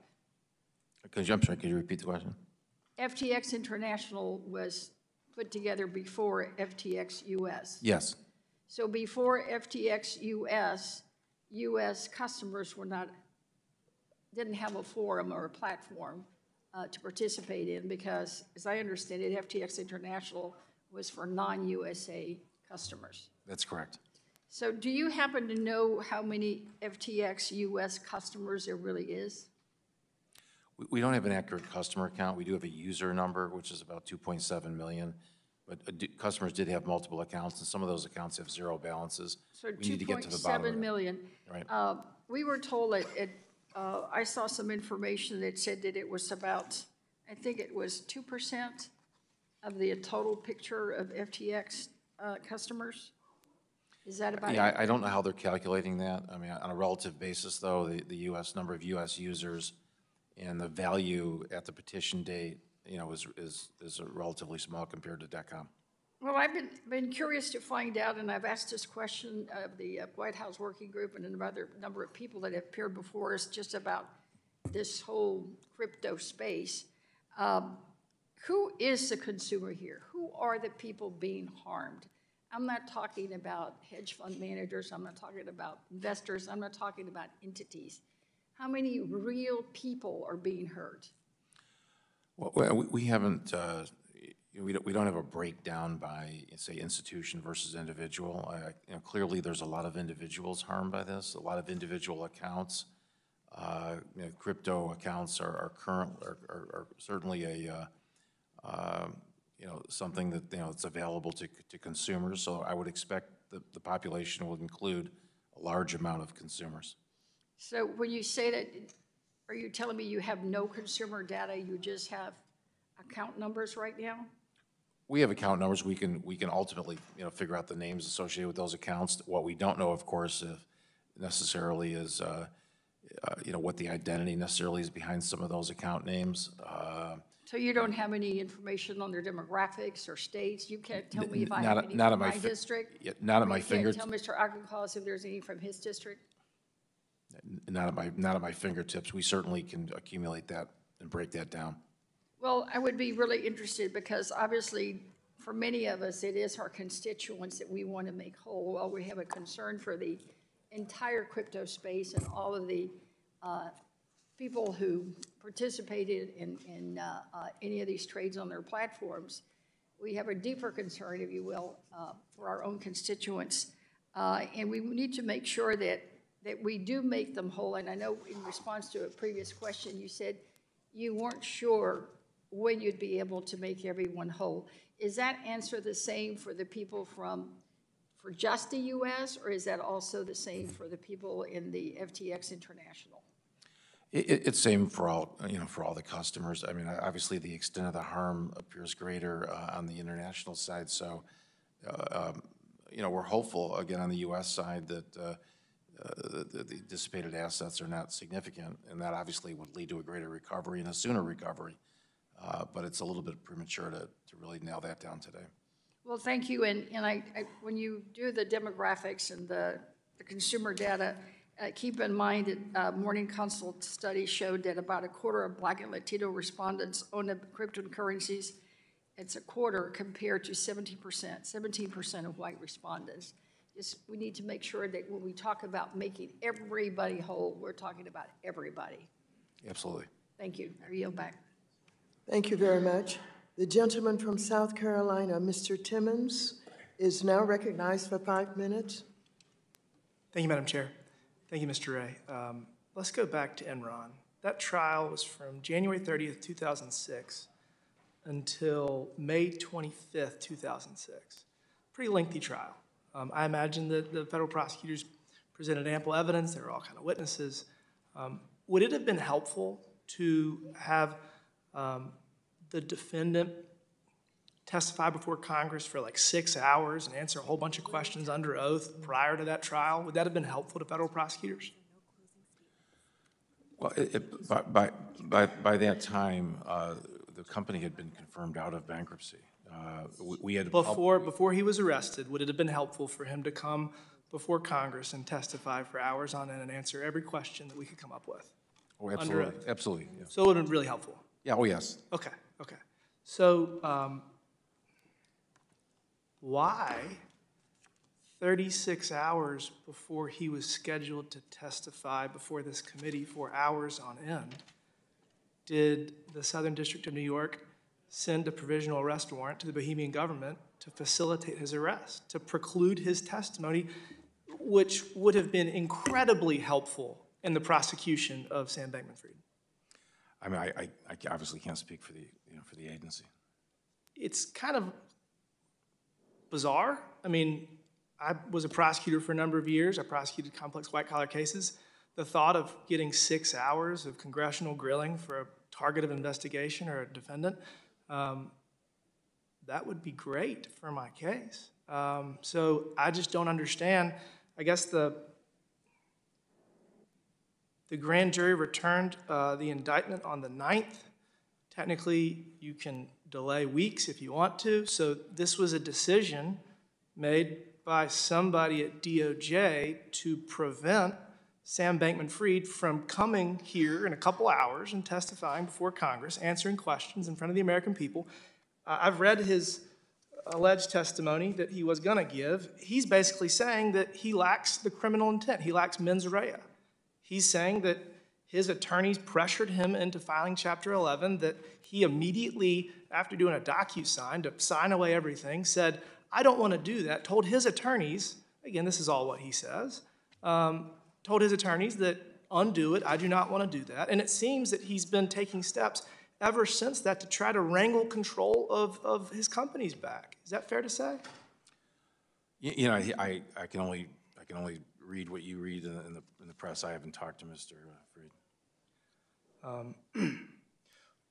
So my friend from Wisconsin was talking about Chapter 15 versus Chapter 11. And that's basically the Bohemian government or outside, what do they call it? Joint provisional liquidators are trying to wrangle control of this bankruptcy. Is that fair to say? It seems that way, yes. And arguably, you're going to be going after the $100 million that was allowed by 1,500 Bohemian citizens to take out that was allegedly owed. You're still going to get to the bottom of that. So you plan on going after that money, correct?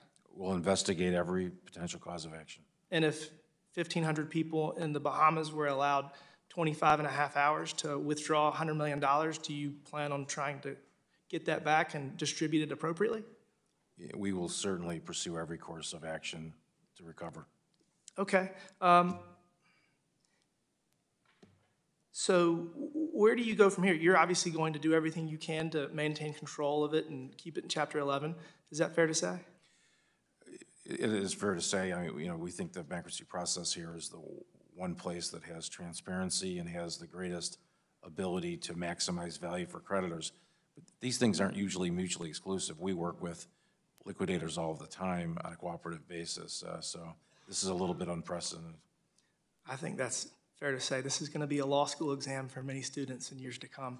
I'll end with this. I really look forward to figuring out why the Department of Justice issued the provisional arrest warrant to preclude Sam Bankman-Fried from testifying before us this afternoon.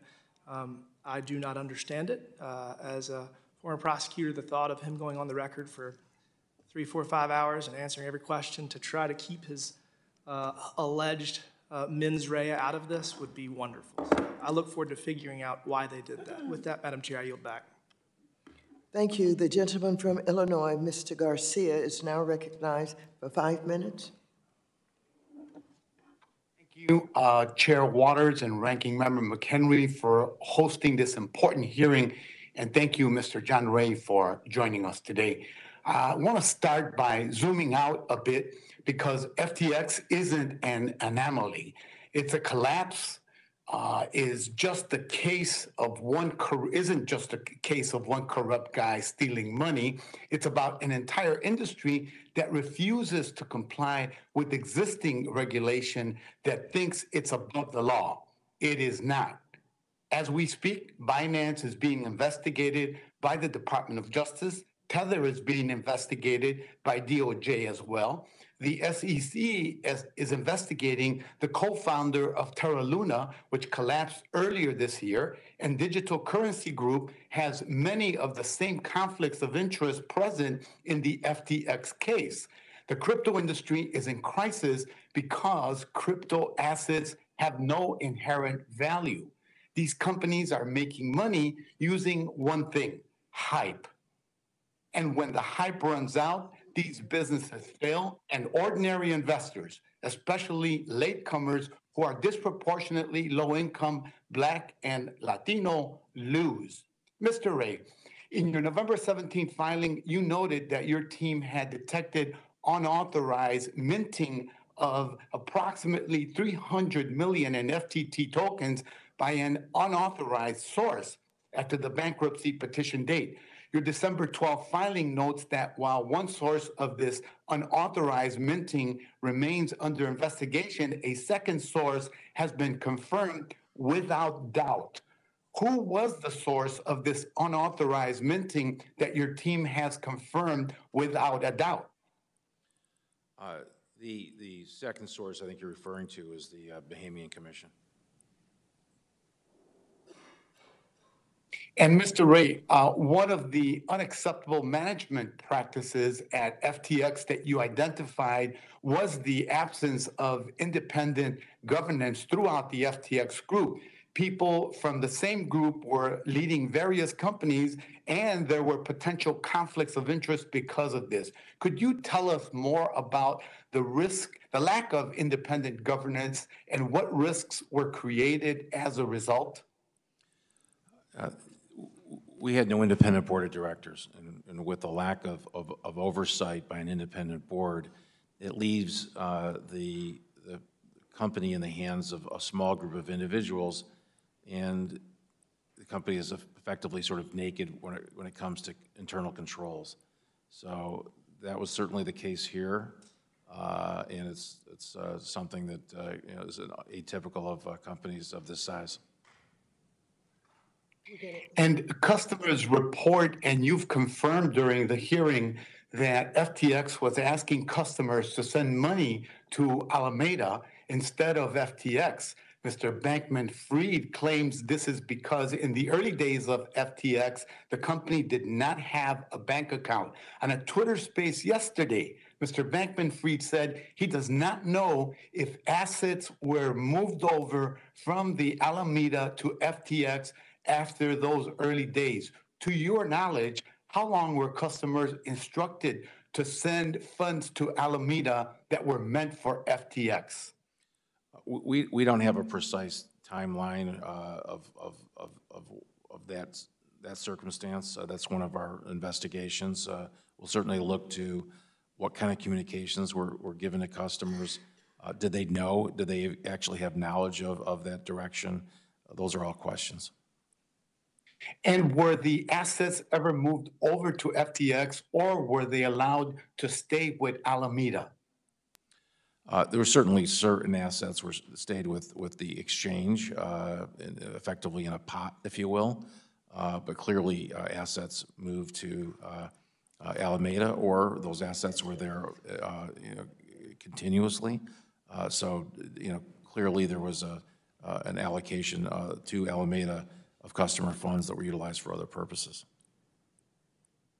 Thank you, sir. Madam Chair, I yield back the balance of my time. Thank you so very much. The gentleman from Massachusetts, Mr. Auchincloss, who is also the vice chair of the full committee, is now recognized for 5 minutes. Thank you, Madam Chair. Mr. Ray, I appreciate your patience and diligence this afternoon in answering these long questions. You've addressed everything with care and thought. You haven't played any video games while you're talking to us, so it's terrific. Mr. Bankman-Fried leaked his written testimony to Forbes today. Just one more link in a long chain of dissembling and lies from Mr. Bankman-Fried.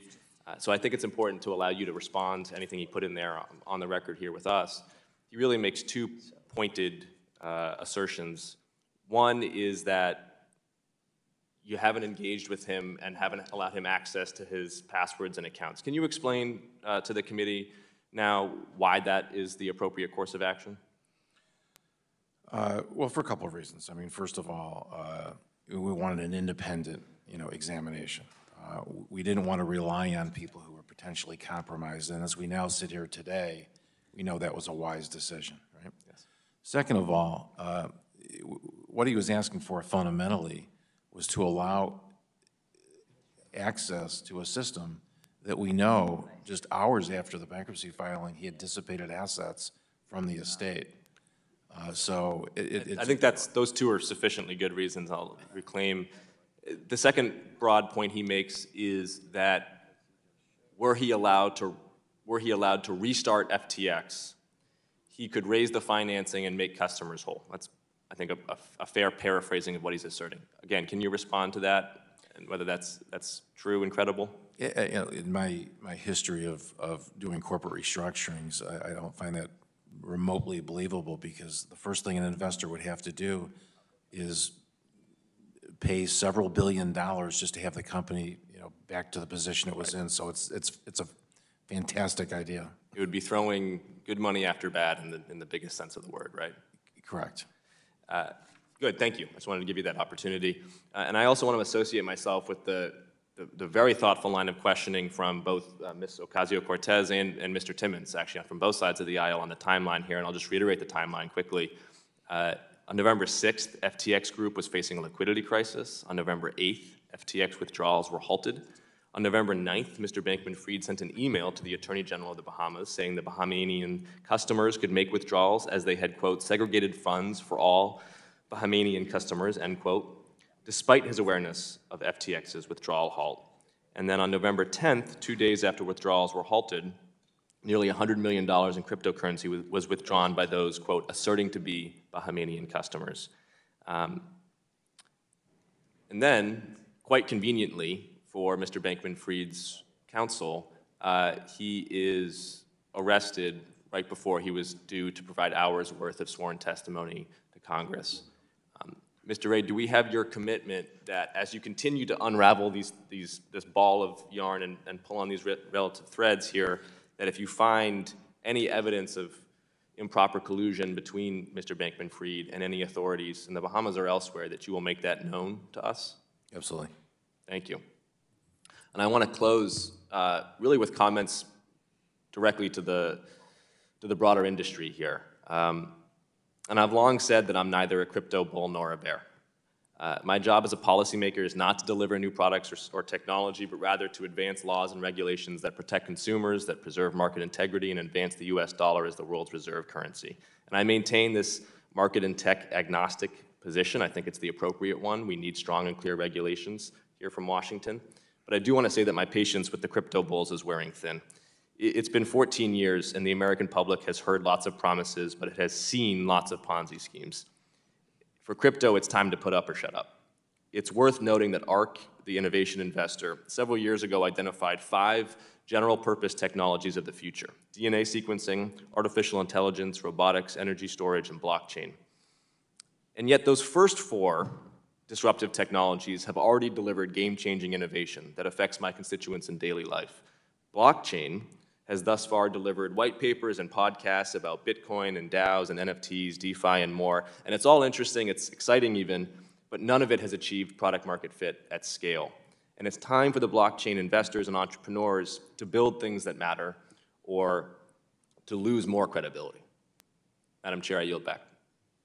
Thank you very much. Without objection, I would like to enter into the record the closing statements from Ranking Member McHenry and myself.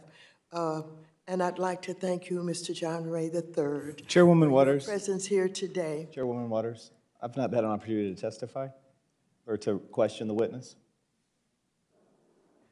I'd like to thank you for your presence. Chairwoman Waters. And for the Parliamentary inquiry. Yes. Are all members entitled to question witnesses? You are, and if you would like to miss the votes on the floor for everybody. Hey, it's the chairwoman's prerogative to call a recess. 1 moment, please. That's your decision, not mine. Just 1 moment, please. You may go right ahead and have 5 minutes. Thank you. Thank you, Madam Chair. You're certainly welcome, sir. Mr. Ray, earlier today you said FTX was one of the worst bankruptcies you have handled in your 40 years of legal and restructuring experience. Under Mr. Bankman-Fried, FTX had almost no record-keeping, risk management, or accounting. In fact, FTX had 0 accountants on their payroll. Mr. Bankman-Fried explained to Bloomberg Businessweek that FTX's accounting was done by him, and in his head, quote, "I was real lazy about the mental math. The complete lack of any basic record-keeping makes it difficult to track down assets and untangle this mess. Are you aware of any additional wallets the co-founders potentially have access to that contain debtor assets?" No, we're not. There's also been very little attention to the banks that FTX had a relationship with. I don't know that I've heard about any questions today, but the ties between FTX and Farmington State Bank began in March when Alameda Research invested $11.5 million in the bank's parent company, FBH. Do you have any insight or additional information as to why a small agricultural lending bank with really no footprint in fintech or crypto has a relationship with FTX? No, that's the subject of our inquiry. I mean, we do know, obviously, we made that investment. Well, thank you. I appreciate that. You've also stated that Alameda's business model as a market maker required deploying funds to various third-party exchanges, which were inherently unsafe and further exacerbated by the limited protections offered in certain foreign jurisdictions. To your knowledge, are any of the FTX co-founder or their family members affiliated with third-party exchanges that received funds from Alameda? We're certainly investigating that. It's going to take some time to dig through that, but that's clearly a part of our focus. Thank you. I appreciate you coming here today, and I'd like to yield the balance of my time to the ranking member, Mr. McHenry. I yield back. Thank you. Thank you. As I was saying before, without objection, I would like to enter into the record the closing statements from Ranking Member McHenry and myself. I would like to thank you so very much, Mr. John Ray, for the time that you have spent here today in the way that you had helped us. And with that, I would recognize the Ranking Member for a minute. Well, thank you, Madam Chair. And first, I want to say thank you to you, Madam Chair, and your team. Over the last 4 years as Ranking Member and Chair of this committee, there are times we've worked together. There are times we haven't. There are times where we've agreed in public and disagreed in private, and then other times we've done the opposite. But I want to thank you for how we have attempted with one another to treat digital assets and the bipartisan work we have here. Mr. Ray, thank you for you and your team, your willingness to participate today, and the forthright nature by which you've handled a hearing like this. We know there will be ongoing conversations in the new year. The title of this hearing was Part 1. Part 2 will be next year.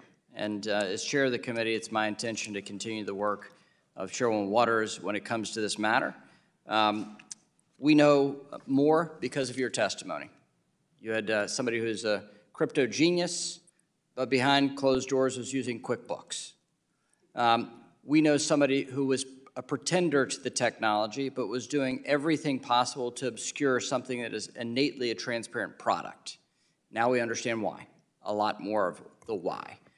We wish you well in resolving these matters and look forward to continuing the conversation. Thank you, Madam Chair. Thank you. Without objection, all members will have 5 legislative days within which to submit additional written questions for the witnesses to the chair, which will be forwarded to the witnesses for their response. I ask our witnesses to please respond as promptly as you're able. Without objection, all members will have 5 legislative days within which to submit extraneous materials to the chair for inclusion in the record. The hearing is adjourned. Thank you.